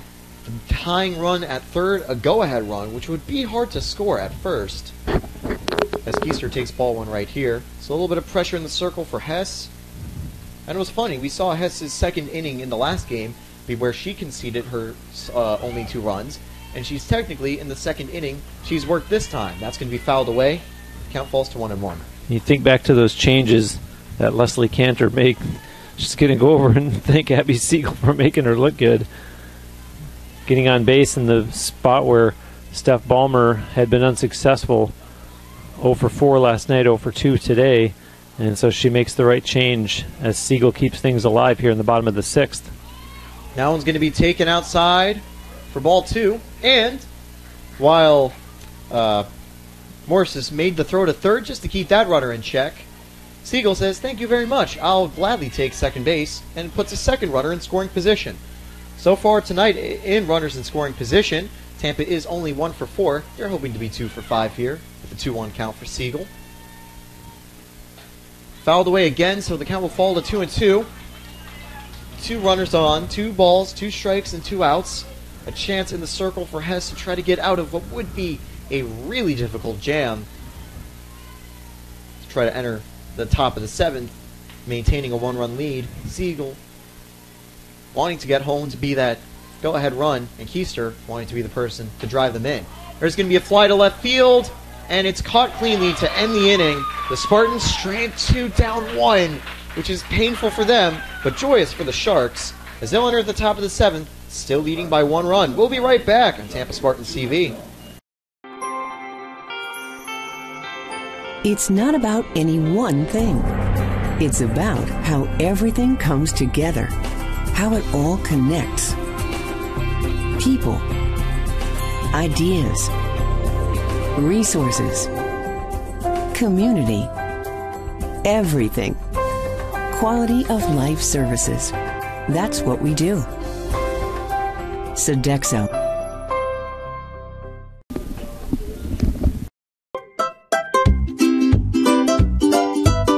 What do you get when you take your favorite food and stuff it inside a pocket of homemade dough? Cooked perfectly until golden brown. It's a mouth-watering empanada from Mr. Empanada. No one makes a better empanada. Take Ted Webb's word for it. Almost as good as my mom used to make. Check out our website for a location near you. MrEmpanada.com.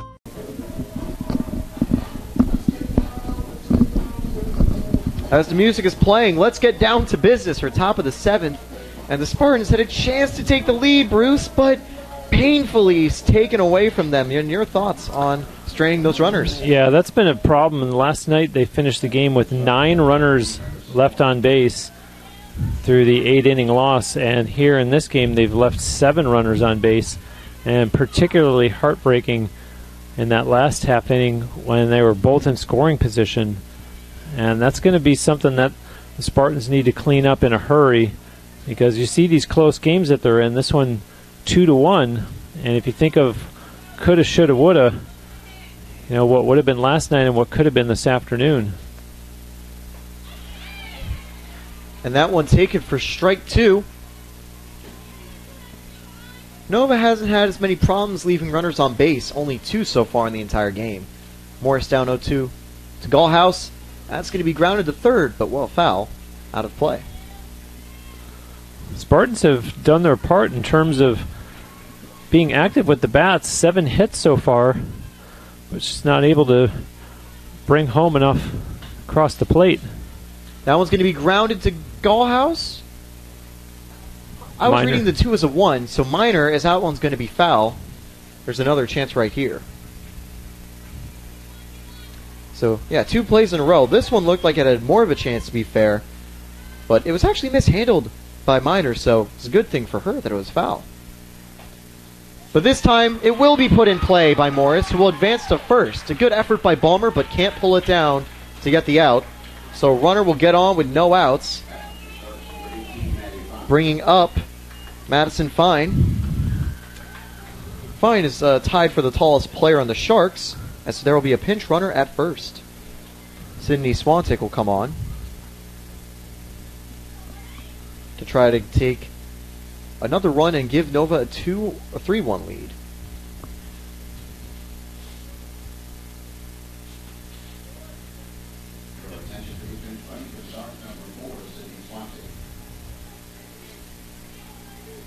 So far, Mariah Gallhouse, 82 pitches, 4 strikeouts, and only 6 hits allowed. However, currently losing 2-1 with 2 earned runs. Swantick is going to be able to advance to second off the sacrifice, so good work by Fine to lay down the bunt and bring a runner to second with now just 1 out. Yeah, the Sharks are just playing smart, fundamental softball, moving the runners up, and only 1 out with an opportunity here to try to add to this lead, what with a runner now at second base. So the runner on second, 1 out after the sacrifice. That first pitch is taken for ball 1. So Haley Hendricks, who's 0 for 2 so far, would love to be the player to try to help expand the lead for the Sharks and put them up 3-1. Gallhouse is not going to be willing to let that happen. That pitch is going to be taken down low for ball 2. Let's see if head coach Julie Lemaire gets aggressive, whether or not she sends Swantick trying to steal third. A runner on third with 1 out would open up the opportunity of potentially advancing on a deep fly ball. That time it's going to be taken for strike 1, but so far Swantick just stays at second. They know that Chevalier has been very alert on any stolen base attempt, and it's easier to pick off someone at third than it is at second. 2-1 here. That's going to be taken for strike 2. Gallhouse in the circle working ahead to get back into the count. 2-2 now with 1 out.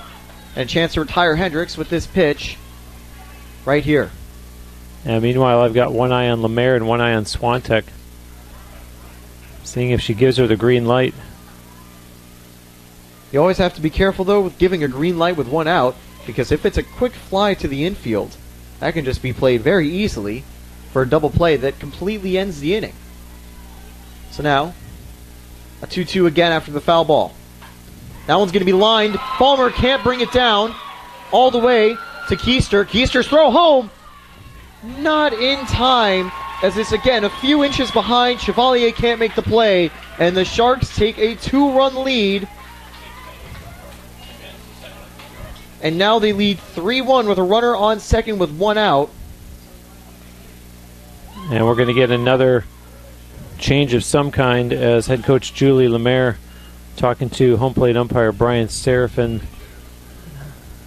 And it looks like the Sharks are going to send up a pinch hitter in the person of Kirsten Shaw.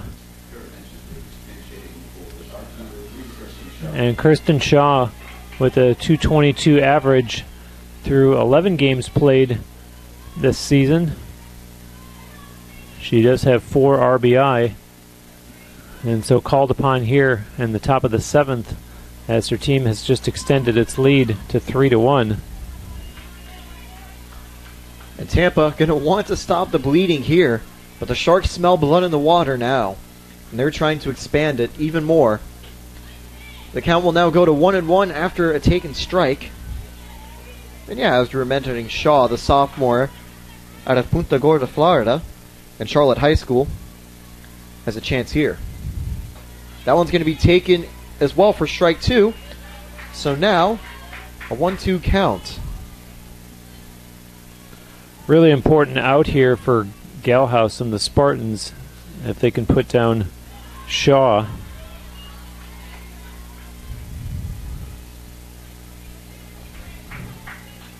That one taken low for ball 2.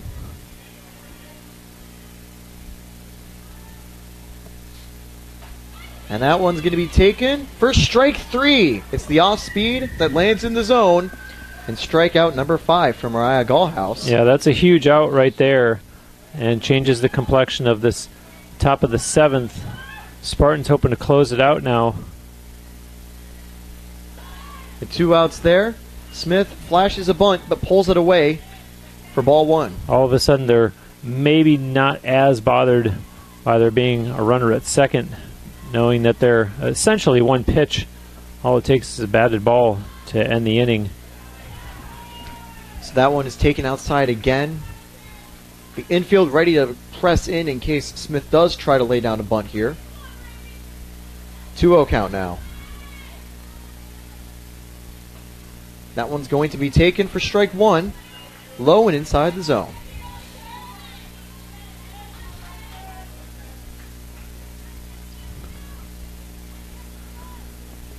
And 2-1 here from Gallhouse.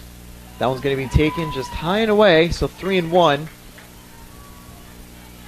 The batter on deck is Sydney Legere. It would take it back to the top of the order if Smith is able to get on base. The 3-1 with 2 outs from Gallhouse. And it'll be ball 4. So it'll be the first walk of the day for Gallhouse. Yeah, I was just going to say she picked a bad time to issue her first base on balls of the afternoon. As you see, Lexi Chevalier going out there to have a word with Gallhouse, and now 2 aboard with 2 outs in the top of the 7th, and the Spartans trailing by 2. And as you mentioned, it brings us back to the top of the order, and Sydney Legere is 1 for 3 in this game, including a hit in her most recent at-bat, which was in the last inning, top of the 6th. Legere will be hoping to do that again with a first pitch. Legere is just going to drop a bunt, and the side will be retired.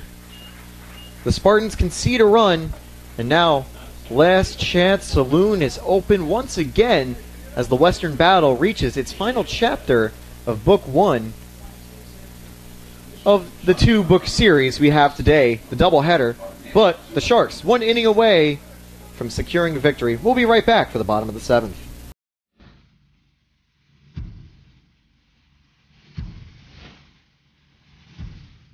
Just another ordinary day at UT.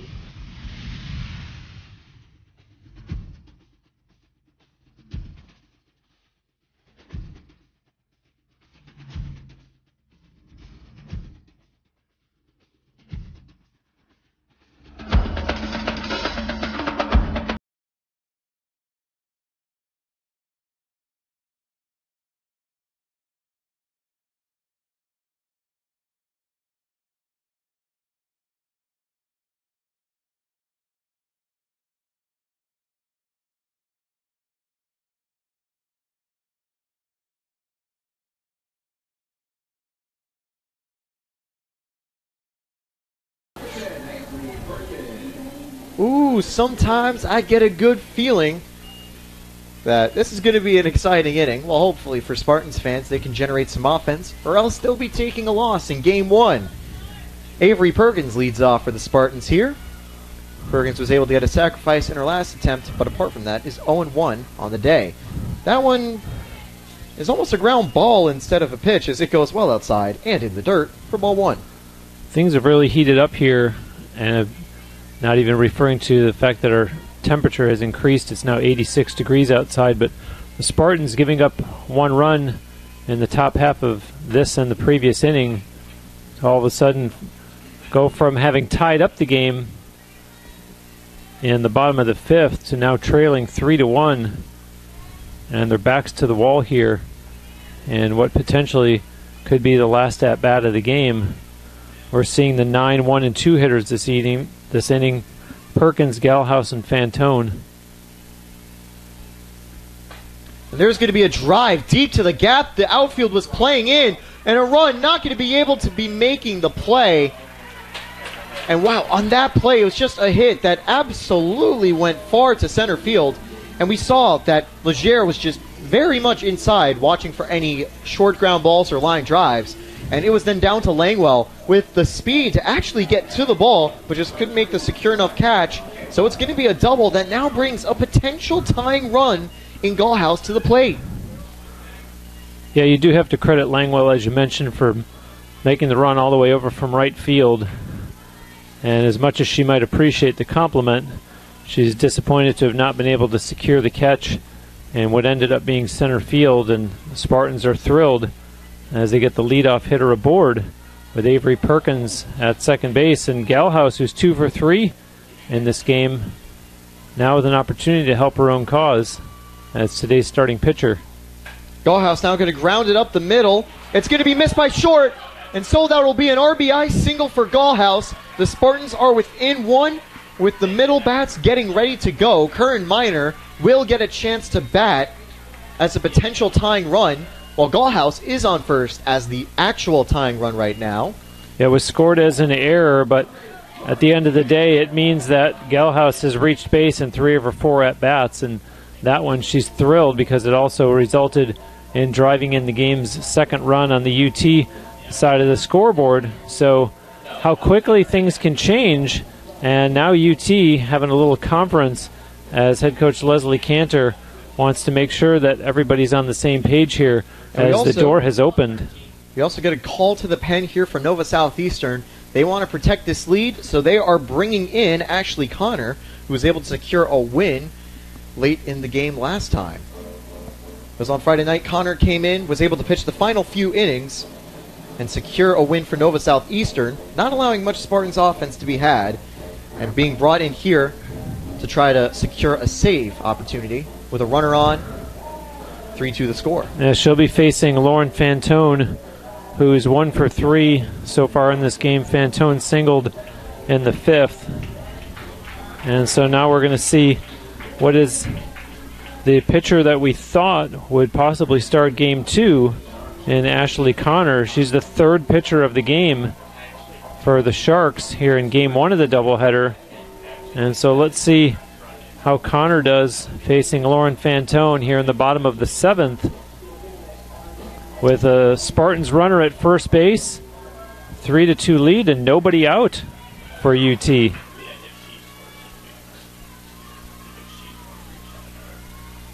So now Fantone at the plate. Connor's first pitch goes outside for ball 1.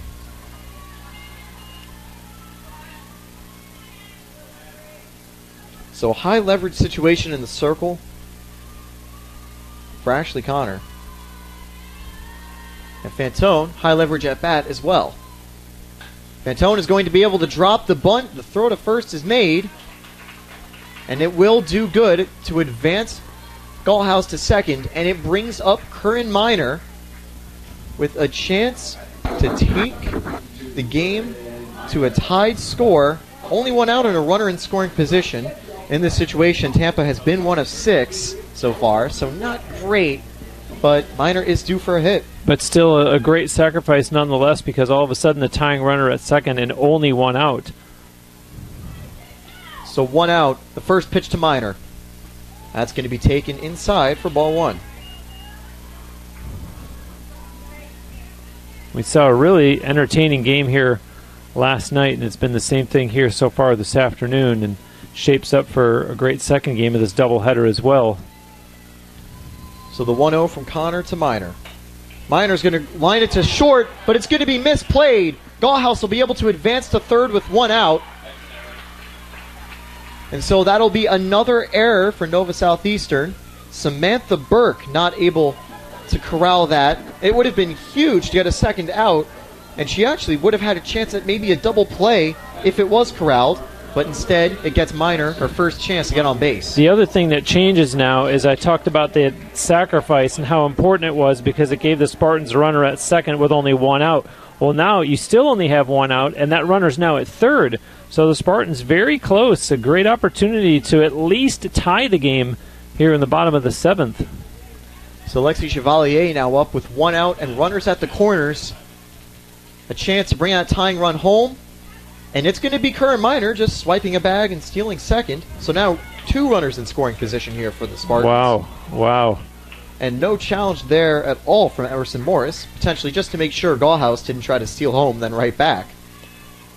So with that first pitch taken, it's 0-1 to Chevalier, 2 runners in scoring position. Go ahead, tying run at third, potential winning run at second. Chevalier is going to pop this into the infield, and it is secured by Tia Williams, and that'll bring it to 2 outs right here. Well, that's unfortunate. That's obviously not what Chevalier had in mind. They'll have Alexa Russo at the plate now to see if she can get the job done of at least bringing in the tying run. As you see head coach Leslie Cantor having some words with her hitter before Russo steps into the batter's box. Interesting that Russo's 0 for 3, and we saw earlier in the game that a change was made with Steph Ballmer, who was 0 for 2 at the time. No change being made here, even though Russo is 0 for 3. So Cantor showing her confidence, her trust in Alexa Russo. So Russo here, the 0-0 from Connor. That's going to be taken for strike 1. And for Russo, it's an extremely high pressure at bat. And in the circle, even more high pressure for Connor. The save on the line. A potential win on the line for both teams in Game 1. And forgetting the fact there's a Game 2 right after this, we don't know how this one will finish. That's why it's so exciting. That one's going to be taken up high. If that went wild, it could have sent the tying run home. So a good grab by Morris to make sure it didn't.